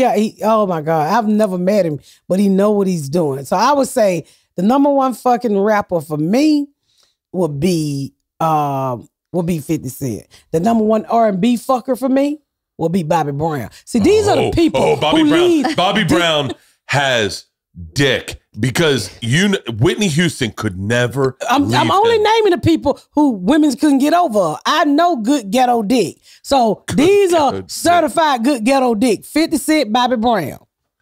Who can eat you really good will be R. Kelly. Oh Lordy. Oh Lord. He's a certified vagina eater. I'm telling you, when you got 9 bitches crawling the court saying, I was a participant. He put that tongue on their ass. Bobby Brown, there was a documentary of Whitney Houston and Bobby Brown. And where was it on like VH1 or something? I forget. I watched all of it. I was in love with Whitney Houston. Whitney Houston was the first concert I ever went to. Mm-hmm. She's so good. Did you see her? You know, I got into, I don't know where I was, but I started watching the national anthem. People who sang the national anthem. Nobody sung it like nobody sung it like her. She sung it different for the Super Bowl that was in Tampa, and she sang it her way. She didn't refuse to sing it the way they wanted it sang. She sang it with her inflection, her like a little bit of... I'm so glad you said sang. What did I say? You didn't say sing, because black folks say sang. Sang that shit. Well, I watched this. It was a documentary made by black people for black people. Okay. So I'm sure I'm just so stealing. Foo-booing it. I'm foo-booing it. And so, but she killed that shit. They say she's the best one ever. Anyone I got Austin, it. Were you the only one that got that? I got it. God damn it. I said she killed that shit. Yeah, she killed that shit. She the best one ever. Yeah, she's the best one ever. She is. That made me cry. Why was I watching that? I remember I ended up crying watching it. It's that good. You know what makes me cry? I have it on my phone is when she sings One Moment in Time from the 1988 Olympics. I cannot listen to that whole song without crying. You know we met her, right? Oh, we have a, yeah. So now I'll tell the story. If you, how would you like to hear the story? Would you want to hear it very accurate? You want the truth? Or do you want to hear the good stage story? version or the truth? I want the truth. Because that was one of my favorite. The truth sucks. Go ahead, tell her the truth. You tell the stage story. It's not the stage story. I just want to hear the truth. The truth. I'll tell you the truth. Here's the truth. Hang on. You ready? Yeah. The truth is, Georgia was 3, and she tripped in the lobby of our apartment building and broke her jaw right here. And broke her 4 front teeth inside her gum. So she needed to have them surgically removed. It was awful. I was on the road. I was at the Cincinnati Funny Bone back in the old Cincinnati Funny Bone. I was on Jameson tour. I get a call. You need to come home. So it's a Saturday. So I fly home Sunday morning. The surgery is happening Monday morning. And the marching orders are get your shit together. You need to be a dad right now, not an emotional wreck. Okay. Truth, motherfucker cried every breath. Couldn't stop crying. And I kept going, okay, as soon as you walk in this door, your shit needs to be together because she's 3 and she needs her daddy and you got to get your shit together. He'd been crying for like 36 hours straight. All right, we get it. And I was like, this has to stop. Everyone shits on toxic masculinity, and all of a sudden when I show you a real sensitive feminine man, everyone fucking shits on that too. Running, it was bad.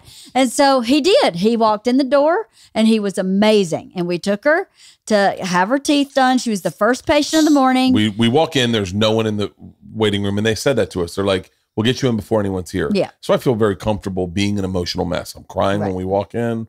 I've got it together. I took a Xanax. You kept it together because Georgia wouldn't. They had to put her under, obviously, and they couldn't find a vein. So they were like poking her 6, 7, 8 times in both arms. They went in her legs. I forgot about that. And she was freaking out. And they needed to give her gas. But they needed her calm. But she wasn't. You know, mama, you freak out on mama, but you stay really pretty okay with dad. So dad really got her calm enough so they could get her under. Yeah. But it was awful. And so then, when they put her under, they're like, all right, leave the room. She'll be done in a little bit. We're going to just. It would be about 10 minutes. 10 minutes. And there's one bathroom. By the way, Bert walks out the door. I would tell all of this in the real story. Keep going. Bert walks out the door into the bathroom, locks himself in the bathroom. I'm like, where the fuck am I supposed to go? He's sobbing in the bathroom. Now I got to go sit in the lobby and sob because it was really awful watching them just poker and scream. So I sit down in the lobby and I'm crying. And now here's the difference between a pedestrian telling a story and a person telling a comedian telling a story. Okay. Leanne will tell you the story. She goes, I sit down, I'm sobbing, and then Whitney Houston walks in. No, that's not actually what happened, but what happens is I walk in. Tell the goddamn story, white people. Yeah, I walk in to the lobby and I'm crying uncontrollably, and there's this black chick who's trying to make eye contact with me to calm me down, and just be like, it's okay, but I'm crying uncontrollably, and it's just awkward. It's me, Leanne, a black chick, and a black dude, and we're there for like maybe 5 minutes. Yeah, not and long. then they come in, they're like, she's ready, and you could hear everyone go like, thank God, this is getting uncomfortable. We grab Georgia, we take her back into this receiving room to let her like wake up. We know we're holding her. She's got gauze on her mouth. There's blood everywhere. I'm still like, I'm not crying, but I'm like breathing hard. Leanne's got Georgia, and then they close the curtain in this receiving room. Curtain opens back up, and it's the black chick from the lobby. It's Whitney Houston, and she puts her arm around me and says, "It's tough being a daddy, isn't it?"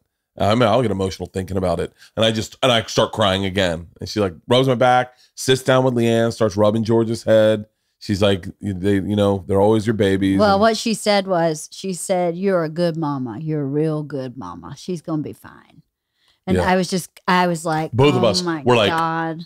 And it's Whitney fucking Houston. I knew it was Whitney Houston in the lobby. I sat down sobbing and went, oh my God, that's Whitney Houston.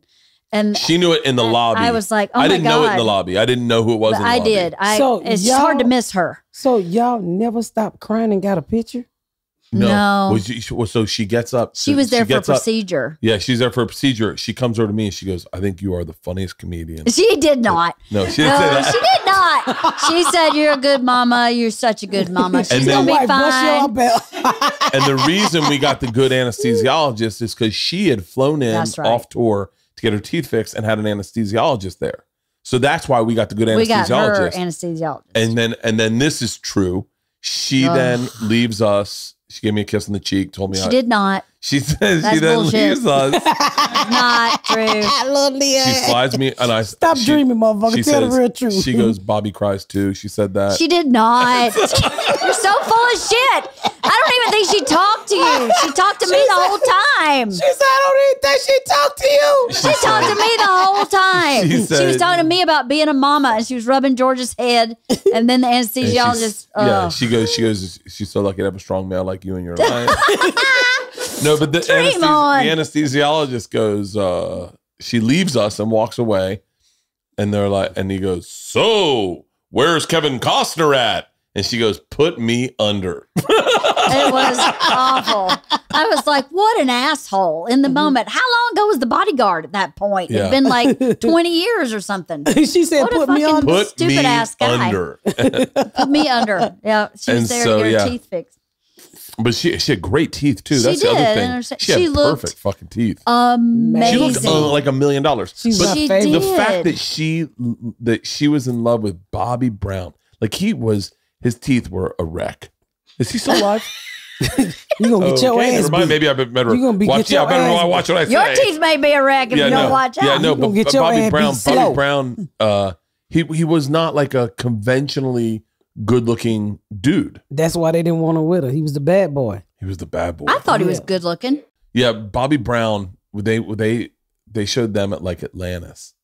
And I had never wanted to live a life more. Bobby Brown like woke up, went down to the bar, started drinking vodka sodas. Whitney came down. She started drinking vodka sodas. They got fucking wasted. They go back up to the room. Are you talking about the reality show? Yeah, it was so much fun. I was like, God damn it, I just want to live that life. It looked like so much fun. Wow. I don't think it looked like fun. I don't understand. Like I fly a lot. We do. Yeah. And I go in the Delta Lounge and people order alcohol at 7:00 in the morning. I'm like, what do you need to know about that, Pat? I don't know anybody who does that. Yeah, what do you need to know, Pat? That's how he is. Yeah. Is that what you do? Course, Hell yeah. It's my favorite thing in the world. I don't get it either. It's my favorite thing in the world. You should try it. It's fucking I'm awesome. not going to drink alcohol before I eat. I'm saying. That's the best time to drink. No. No, I don't think so. Pat, you have a cocktail? I don't even fucking drink, first of all. And I'm definitely not. I mean, people like Bloody Mary. I'm like, bitches, 8 o'clock. Bloody Marys Right, are I don't do it either. so good, Pat. So good. That's why you got vertigo. A double Bloody Mary spicy is such an enjoyable cocktail. And then those same people, you see them get on the plane and is still drinking. Yeah, And I'm like, yeah, what the fuck? Yeah, sometimes those people pack little bottles of whiskey in their bag and then pour it into little They're called alcoholics. canisters. No, they're not. I'm not an alcoholic. I First agree of all, with you, Rianne. First of all, Leanne, you know I'm not an alcoholic. I wish I was an alcoholic. Well, some days. The problem is I get all my shit done and I'm healthy and I still work High out. functioning. I'm a high functioning High functioning. alcoholic. And so Yeah. it's never gotten in the way of anything. So I'm never going to stop because So it's it never doesn't gotten in the way count. of anything. Yeah. It doesn't count. 'Cause it doesn't Well, count. I get my shit done. well, what I do is I wake up and eat. Me too. Okay, First okay. thing. Okay. I can't function without eating. I can't. I don't understand you people. How you wake up and want to. I mean, to me, alcohol slow you down. Yeah, Makes and me so that sleepy. It make you fucking crazy. Makes One of me the best sleepy. things in the world is to get like a 4-beer buzz before you get on a plane. 4 beer buzz. You trying to start a fight? Yeah. No, I'm not that kind of drinker. Like there are drinkers who when they drink, their personality changes and they become a different person. I actually think I get quieter sometimes. No, that's inaccurate. No, you don't get Don't quieter. you just love her? No, I don't. You don't Bust her ever get fucking balls. quieter. No. That never happens. You get quieter under anesthesia. That's about it. Did you see me go under anesthesia? I did see you. I said, this motherfucker, he'll put everything on Right? social media. Segura goes, sometimes I'm reminded of just how different men we are. I said, why? And he goes, my surgery was very different than your surgery. What was I said, wrong with him? He tried to Oh, jump he and fell. his knee exploded and his arm broke. I mean, his arm didn't just break. It like twisted and broke and like broke in half. It was bad. And, he And I goes, know his wife just had a surgery. Yeah, she she fell fell, down the stairs. and dislocated her ankle. She fell. Talk Oh, back. come on. And no, She fell. no, she fell down the stairs. but he goes, I went into surgery and it was very quiet. It was very solemn. And they're like, don't worry, everything's going to be good. You're in good hands. And he goes, you go into surgery like it's a fucking party. He goes, you brought your phone into surgery? Like they don't let you bring phones. He goes, they took all our goods away, all my stuff away from me. And he goes, and they're playing music? And I was like, yeah, Creedence Clearwater Revival. And he was like, you invited your anesthesiologist to your Red Rock show? And I was like, yeah. Like I made friends. Like the one of the girl was a fan. And so I was like, I want to have a good time. So she was a fan. Yeah, and that's how I fly. I want everything to be a treat, a celebration. I have a hard time with like seriousness, Drudgery. I can't get through it. Like the surgery, drudgery. once I knew that, and by the way, I'll get all my surgeries done by those people because the way I don't mean those, Vasectomy? Perfect. Can I schedule that with this guy? Let me ask you something. So you had a surgery, Yeah. and she told you was a fan. You didn't scare she was gonna knock you out and look between your legs? Please take a picture, post it, put some of my dates on it.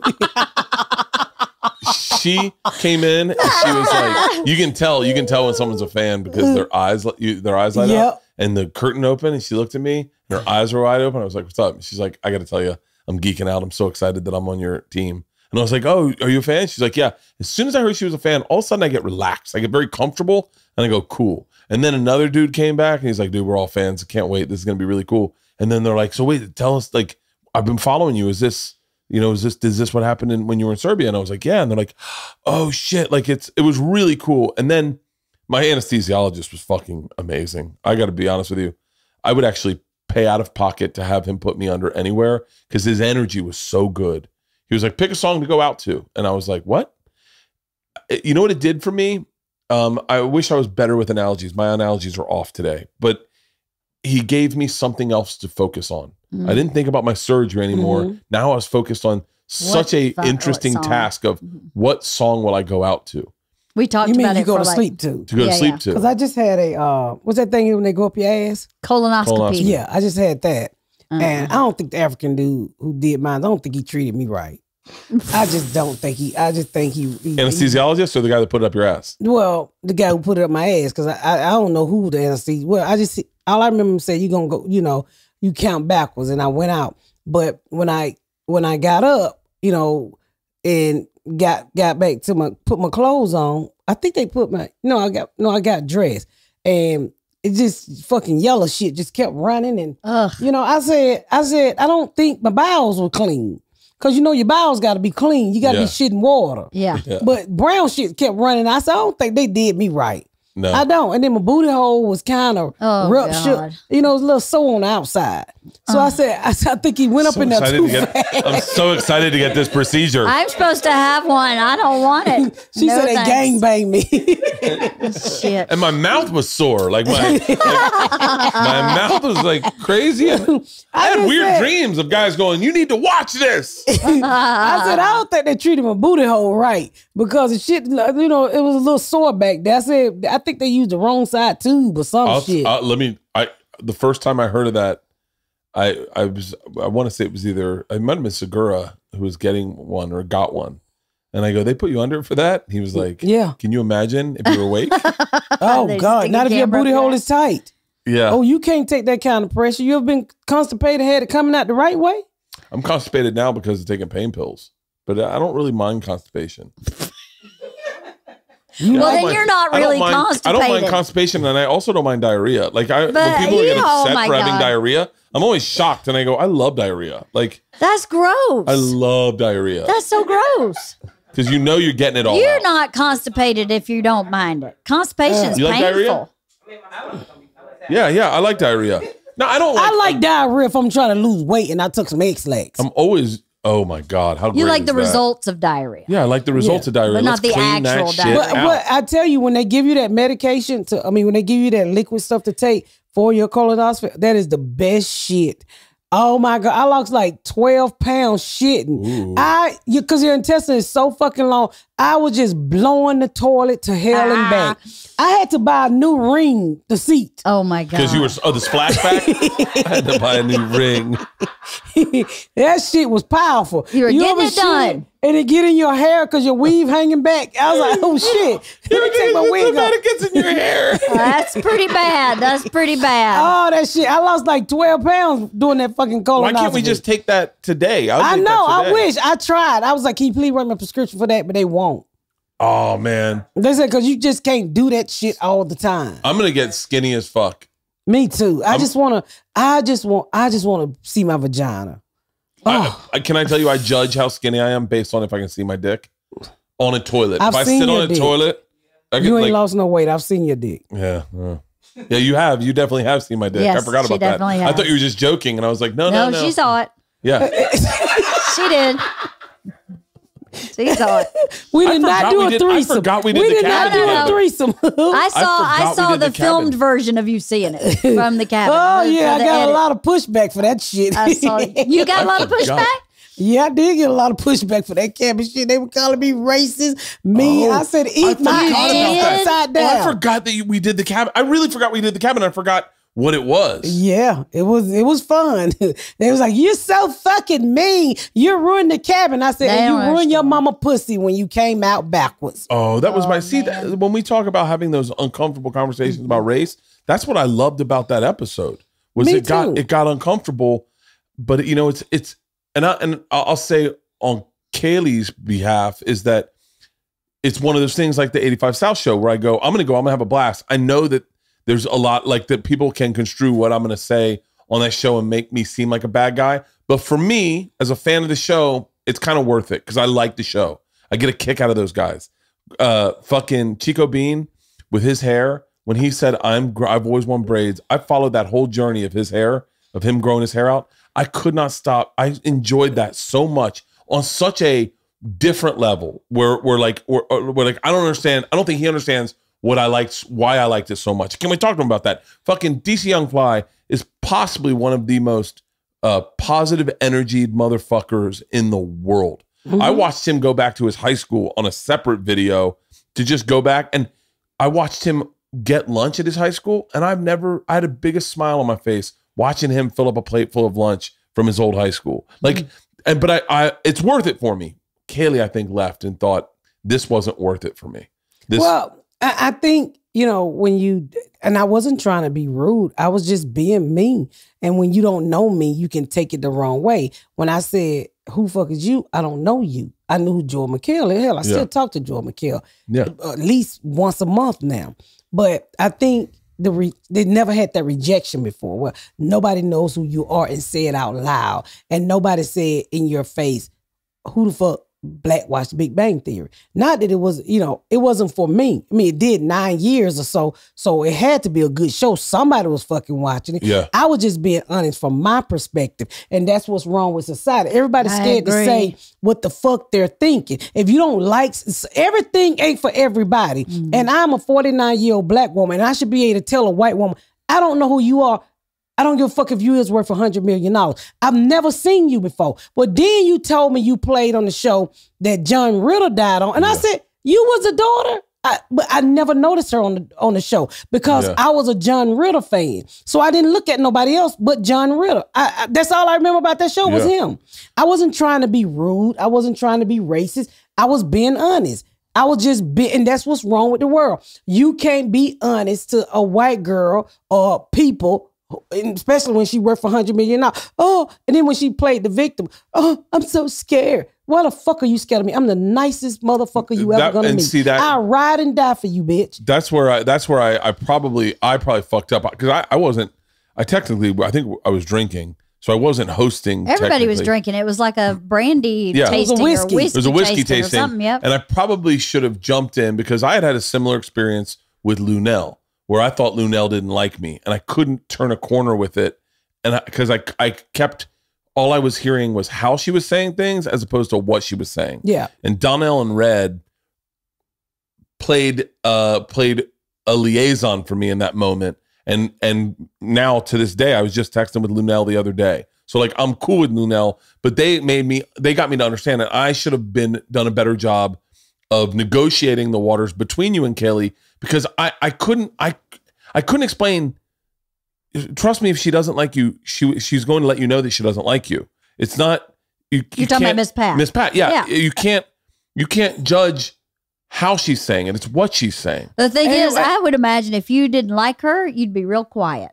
Yeah, I want to fuck with her. Yeah, exactly. But I thought she was really pretty. Right. And when you told me who she was, I was like, oh, the girl from the Big Bang Theory. I never watched the episode. Honest to God, I never watched the episode of the Big Bang Theory. I didn't know who she was, but she was really pretty. And later on, I Googled, I said, bitch, worth $100 million. Who the fuck give a fuck if I didn't watch it? Well, I think that's the same thing as Kaylee was put in a precarious situation where it's in a weird way. She probably never met nobody like me. I would assume, and it's unfair for me to assume that Kaylee wouldn't know someone like you and have someone like you in her private circle.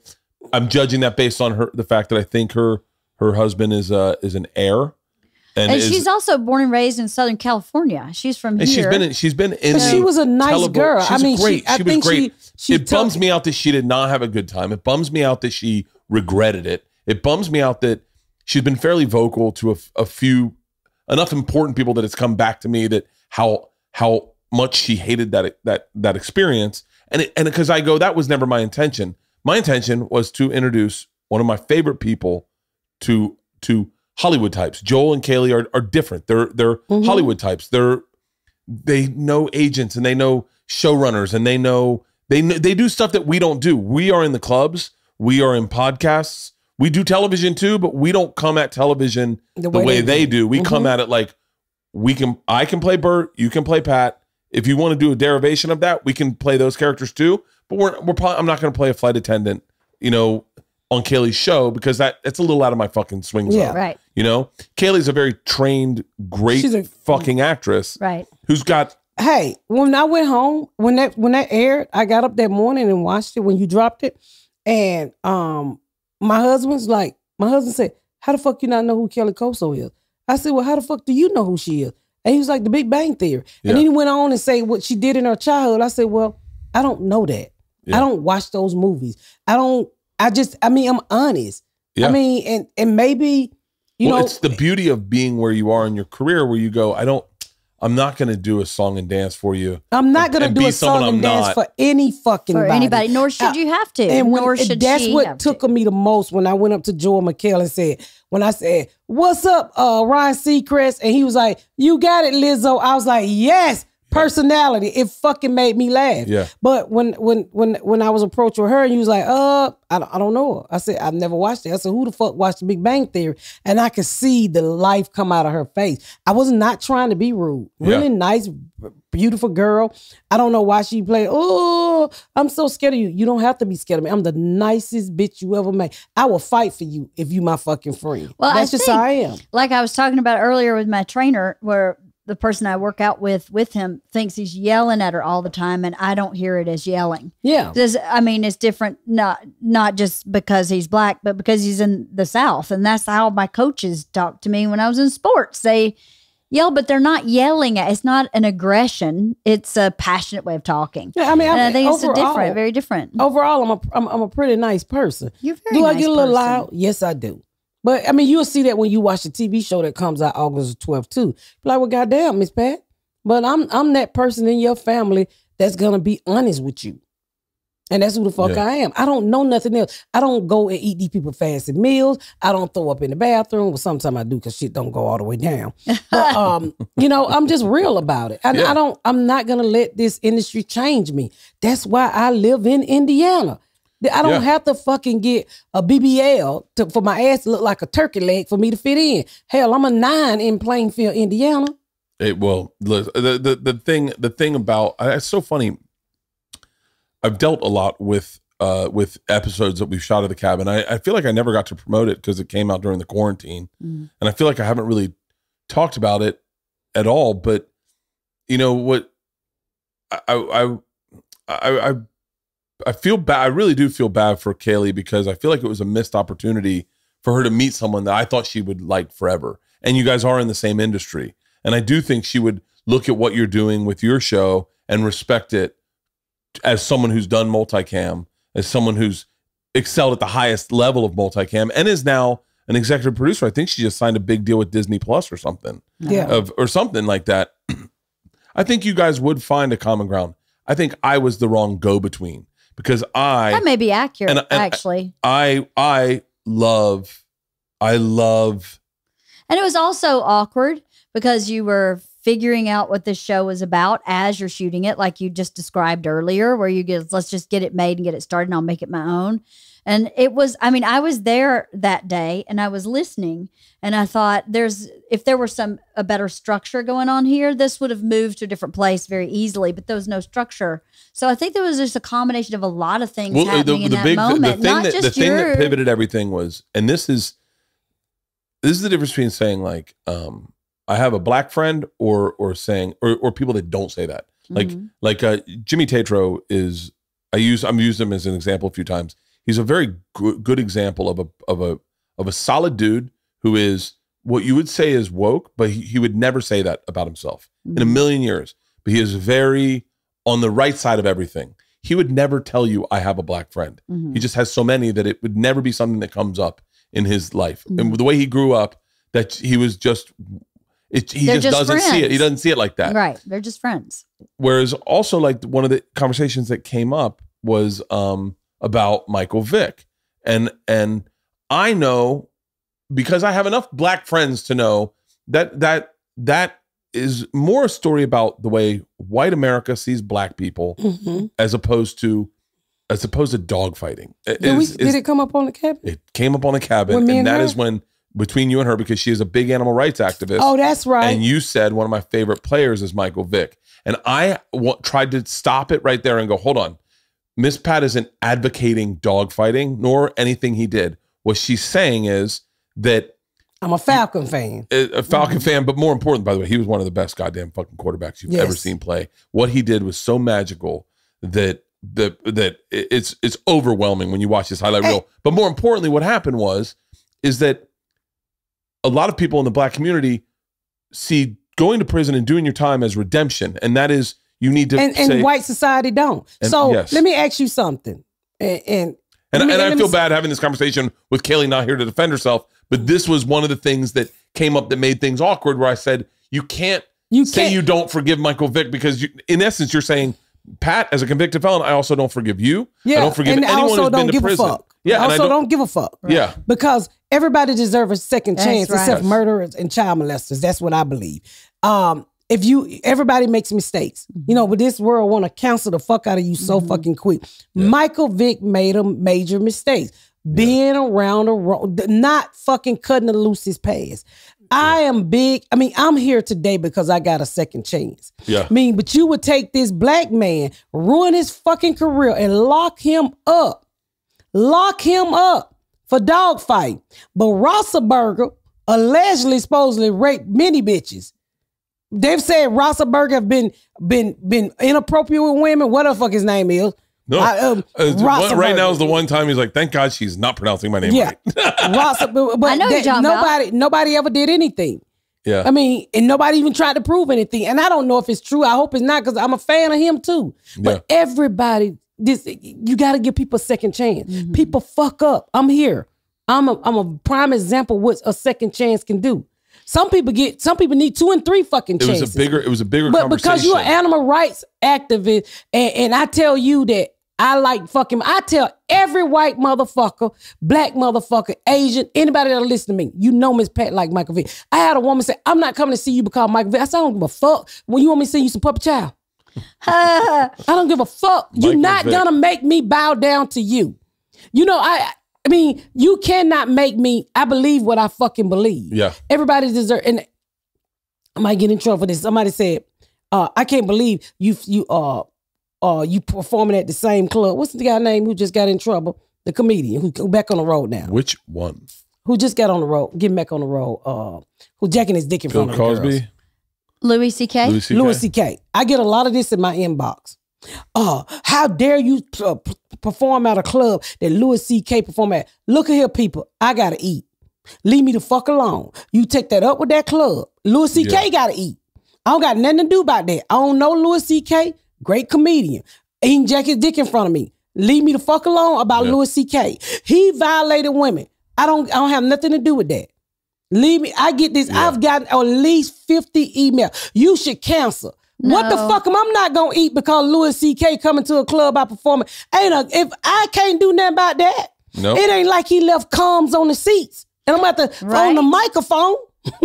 It's not your business. It's the club's business. That's nothing to do with you. That's the stupidest thing I've ever heard. Yeah, I think that's it's a. And I get that a lot. Do you ever get that? Well, you haven't been on the road. He doesn't read his emails, so no, I get that shit and delete it. Yeah, I'm like, what is wrong with you people? I cannot. I have a family to feed, and because this man play a club, I cannot cancel my gig. No. Let me say this. I believe in second chances. I am a Michael Vick fan. Michael Vick have gotten out of jail and proven himself to be a law-abiding citizen. You know what I'm saying? He's working for ESPN. He's working for the owner of the Falcon. He turned his life around. Why is it that we cannot forgive what this man did? Why can't you celebrate that? Why can't you celebrate that? Isn't that the point? And here's the isn't other thing, that an example of someone going to prison and reforming? That's what prison is for. Exactly. Prison is not for you to go to jail, get out, and you still motherfucking hating on them. Yeah, it's for reform. It's to learn something different. There's a great documentary on what happened to Michael Vick that I think is on ESPN Plus. I wouldn't even watch it. I know it's a good documentary. Wasn't it 2020? 20 for 20 or something? Everybody was like, you gotta watch my. I said 30 for 30. What the fuck it was? I'm a fan. And I remember meeting Michael Vick at the Atlanta airport, and I was coming out of I think he was coming out of Delta Conference, the Delta Lounge, and I was getting ready to go in there, and I see this big old tall black guy standing there with this expensive ass Louis Vuitton book bag. I said, "Ooh, that's made by $7,000. Who the fuck is that?" Some shades, had a hood on it, hoodie on the head. I said, "That's somebody famous." Now look, I said, "Michael Vick." Oh my fucking God, Michael Vick. And I'm in the process of writing my show, and I wanted him to be on it so bad. Yeah. And so I said, oh my God, I'm such a big fan. When you went to jail, I fucking love you, Michael Vick. I just love you. And I tried so hard to write him in this show.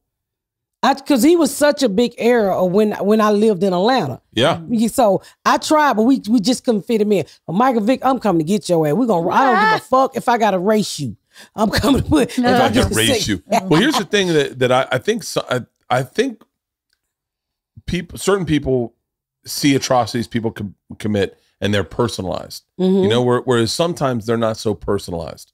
And when the Louis stuff happened. I feel bad even talking about it, but I do think it's worth the conversation. But when the Louis stuff happened, I remember saying to Leanne, and Leanne was a little more like trying to explain to me why that was so wrong. And I was like, yeah, but he asked their permission. Like, how are you going to know if you're going to jack off in front of one? Like, what if you like jacking off in front of people? You're kind of like, you got to ask, right? She's like, yeah, but it's different. There's a power structure. And I don't think I understood a little bit. She gave me an analogy. She's like for instance, if you were in a hotel room and I forget the name you used was a cage fighter at the time. You were like, I forget who it was, but I'll say like Brock Lesnar said to you, hey, I'd like to jerk off in front of you. How do you feel about that? You don't get an option to say no because he is going to jack off in front of you because he's Brock Lesnar. He's like 290 pounds. He's got a spear tattooed down his chest. He's jacking off. You don't get a say in that. So she was like, that's kind of what it is. And then, what's really interesting is when we shot this movie, halfway through this movie, I thought, I think I understand a little better. I never really worked in a work environment before. I never really had a job where it was like a work environment. You mean like a broad cross-section of people? Like yeah. And I thought to myself, I talked to Andrew about it and I went, I think I get why what Louis did was so bad, because I can't imagine asking anyone in that environment, hey, is it cool if I jack off in front of you? That's very uncomfortable. It's very uncomfortable. And a woman, comedians, those female comedians, am I right? Yeah. So say for instance, I look at it like this. You really want the opportunity to open for somebody like Louis and big comedians. Or you want the opportunity to go on the road. But then you don't want to fuck it up. And this person said, this is a power struggle. They was like, well, do you mind if I jack off in front of you? Well, you really want the gig. You know what I'm saying? Yeah. And you really want you want to show that you're a team player, I guess. And you don't want to be confrontational. So you probably wouldn't answer yes or no. And that person would take it as a yes and whip their dick out. Yeah. Even though you're fucking uncomfortable and you go, because I've worked for uncomfortable, I've opened it for uncomfortable people that I had to take that uncomfortable for 5 fucking years, been treated like a dog. Yeah. No hotel. By the way, I did too. Yeah, no pay. Motherfuckers talking to you any kind of way. It's no different than what he did. Yeah. So as a comedian who coming up, larger comedians sometimes shit on us. Yeah.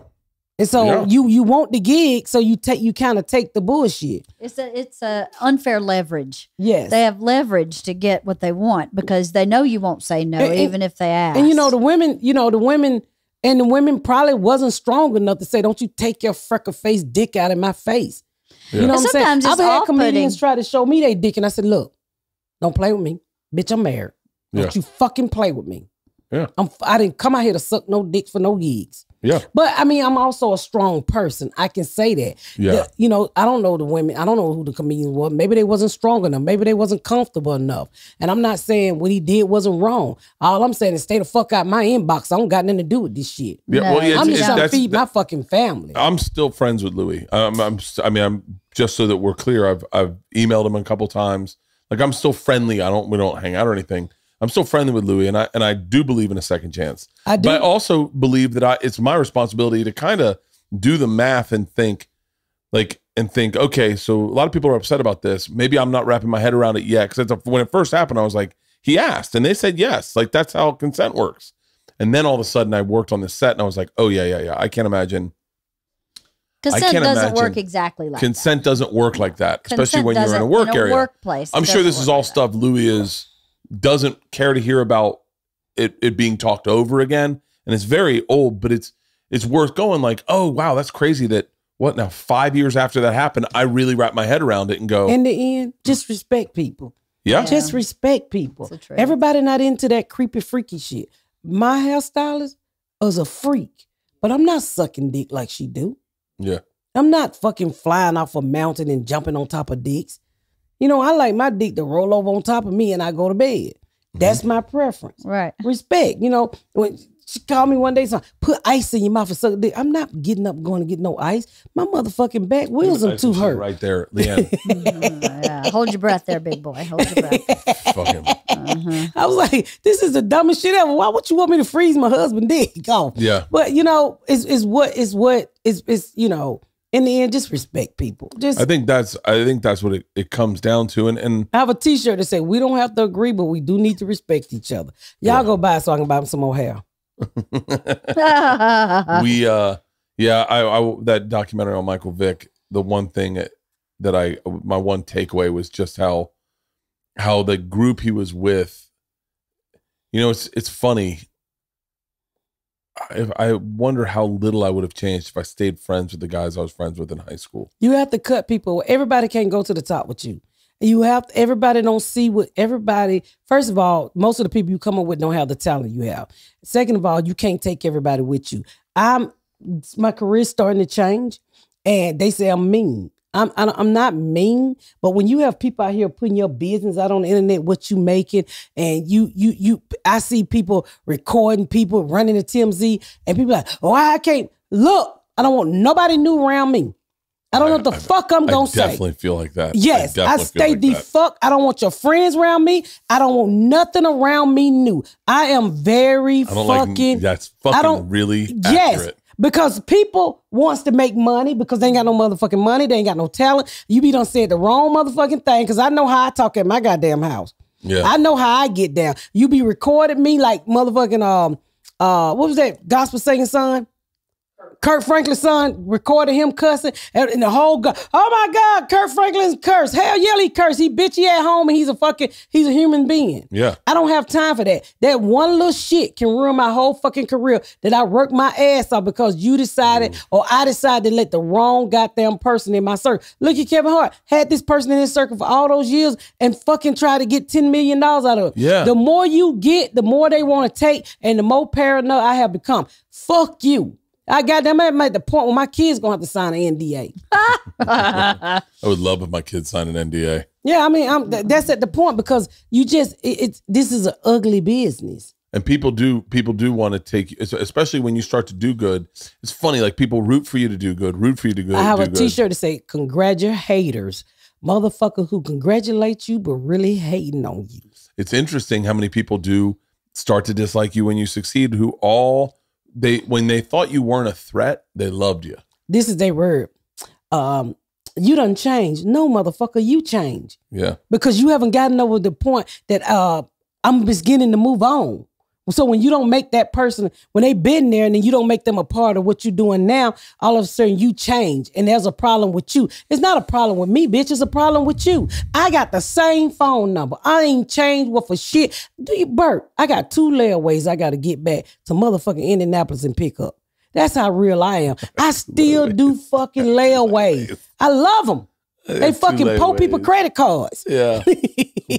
You put that 10% down and you make sure you get it out in 90 fucking days. I remember hearing about layaway for the first time and I told my dad, why don't we just put it on layaway? And my dad was like, what the fuck did you just say? I was like probably 9 years old. And I was like, well, whatchamacallit, put it on layaway, Dad. And if we put it on layaway, he's like, the fuck are you talking about layaway? You're 9 years old. You want to put stuff on layaway? And I was like, seems like it fucking works. My whole life was layaway growing up. Hell yeah, Sunshine. Yep. Sunshine had that layaway. Woolworth had that layaway. This is down south shit. Woolworth had layaway? Yeah, back in the day. They did. And you would go in there, well, back in the day when we was young, right? So my mom didn't buy no deodorant, so we would go down to Woolworth and rub the deodorant up on our arm. And you spray that Primo on your pussy. They said, if you like Giorgio, you're going to love Primo. It was a knockoff of all the perfume. Yes, I had Primo. That's what I bees used to. be trying to sting your pussy.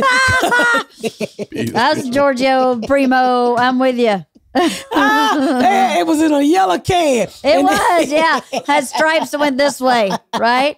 Yo, they was at Woolworth and they had a whole aisle of that shit. If you like this, you gonna love this. It was a knockoff, but it was really bee repellent. It was not Bee good. repellent. That's exactly what it was. How funny. God. So wait, how long you in LA for? I'm here for a few days promoting the TV show and with podcasts, and then I'm back. Gonna do a little small South little premiere in New York and do some other. So is the show out right now? August 12th. August 12th. August 12th. What did you get? 4 episodes? I got the pilot. Oh, got the pilot. Yeah. So I loved it. I know I said it earlier, but I really freaking. You loved gotta watch it, Bert. I will. So Joe watched it, right? Yeah. And it's hard to get Joe to watch shit. Yes. So I said, he's like, Pat, it's hard to make a sitcom, and I love you, and I really don't want to watch my friend's stuff because I don't want to be. I said, well, you can always fucking be honest with me. I said, and if you be honest with me, it means a lot. Just watch it. So I said, where are you?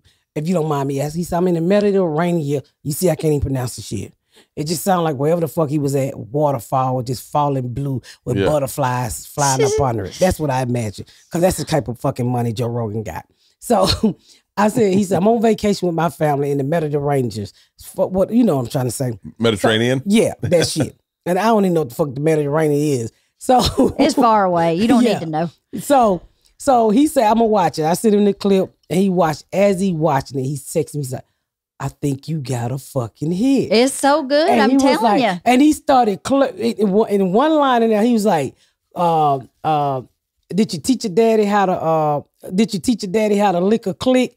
And he just fell out laughing. Yeah. And he just kept going and kept going and kept going. And to see Rogan texting me back, from just little jokes and stuff we wrote, and I was like, oh. Not bad. He's like, you did. He said, Pat, the hardest part is to make the pilot. It is the hardest. That's the hardest part. The hardest part. Because, people expect the pilot to be all right and then walk your way up. But this pilot is really fucking strong. The series is really strong. I mean, there was times I had to really fight with with showrunners and writers. And I was like, I heard that joke. Take that shit out. No, motherfucker, we ain't using that whack ass shit. And, doing this taping, I had to get what did I have to get, Quisha? A life coach. Because I went in there gangster. Therapist. They sent me to therapist. In real life? They did? Why? Yeah, because of the way you were talking to people? Or? Yeah, I was like, we ain't gonna do that, motherfucker. Hell no, that whack ass shit. So they had to teach me, you can't say whack ass shit, you ain't shit, corny ass You nigga. ain't shit. You can't tell a writer you ain't shit, Pat. No, you can't tell them that. Corny ass nigga. You can't say that to writers that you don't know and, that you didn't hide. And it was like, this is not professional. I said, well, I'm a comedian. When you ain't funny, we say you ain't shit. Yeah. So I had to learn how to talk corporate. Oh, that's fucking... How'd you like talking corporate? I just said, I didn't really do corporate. Great if her answer was like, I really enjoyed it, Leanne. No. I learned a great deal. No, what I would say, let's start over. This ain't gonna work. And then I would say, if this joke, if this ain't as good as this joke, then we can't do it. We can do better than this. And that was night. Let me tell you something. When you're writing a 10 episode show, and no matter if you do hire writers when it's so personal, that was every fucking night. Me and the writer stayed up every night fixing everybody's strips. But that's how you know it's going to be good. And my daughter wrote on the show. She did? My daughter, Gabriella, she wrote the episode by him, them, and they, and she nailed it. But we had to go over a lot with structure for the co-creator. But a lot I had to go back and put my voice in there. Because I was like, this ain't what I would fucking say. And then I was like, oh, I could put this old joke here. So it was very hands-on. And I wasn't playing. I was like, y'all not going to have me looking like this shit. Yeah. Well, you can't have them great. misrepresent who you are, because who you are, it's and if it does well, that's who you're going to be for years. And that's who I've been for 49 years. Yeah, but I mean, like, if you were playing someone that was so inauthentic, and this show was a big hit, you'd be playing that person that was really unauthentic for years. This mother is a convicted felon. This mother, yes, she is. I loved it. And the mom, most of the time, you see men taking on. You see the woman holding down the household. Well, my husband holding down the household in this show. Well, I go and try to follow my comedy career. He does the cooking and the cleaning. So it's a reverse role, because that's what it is in my real life. Yeah. So, I mean, I'm not Claire Husband, like I said earlier. I can't fucking cook. If I go in the kitchen, my kids will stab me in my motherfucking neck. I better be buying a toaster or something, or painting the cabinets, but I better not try to cook. Yeah. So that's what I loved about the show. The roles were reversed. I mean, I'm not just chopping vegetables. I'm out there following my dreams, and he got my back like in real life. Yeah. It was so good. Here's what I really hope. And, Bert stole your portion of that I was supposed to get by myself today. So I didn't get y'all to myself. So at some point you have to come back and just do my podcast. Okay. Because I hope when I want to talk to you about your book. I'll tell you what. How about this? How about this? I'm going to go in and get a coat hanger and itch my arm. What? You do your part right now, and then you can include our portion, and you can open with this portion on your podcast. So you guys do whatever. What time is it? It's 1:00. What time you have to be out of here? Do like 15, 20 minutes by yourselves. What time you need to leave here by 1? Reg call? How you? Oh, I sure do. I got a fucking meeting at 2. Okay, you'll be fine. On the phone, or you got to drive somewhere? Just on the phone. Okay, why don't you guys, I'm going to go get a coat hanger and itch my arm. Why don't you do that part about her book by yourselves? Okay. And then you can open your okay that way you can get a double release.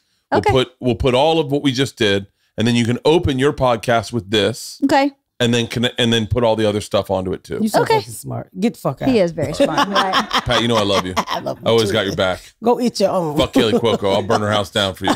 Don't say that. We can get behind the gates. You can't get on the street without getting shot.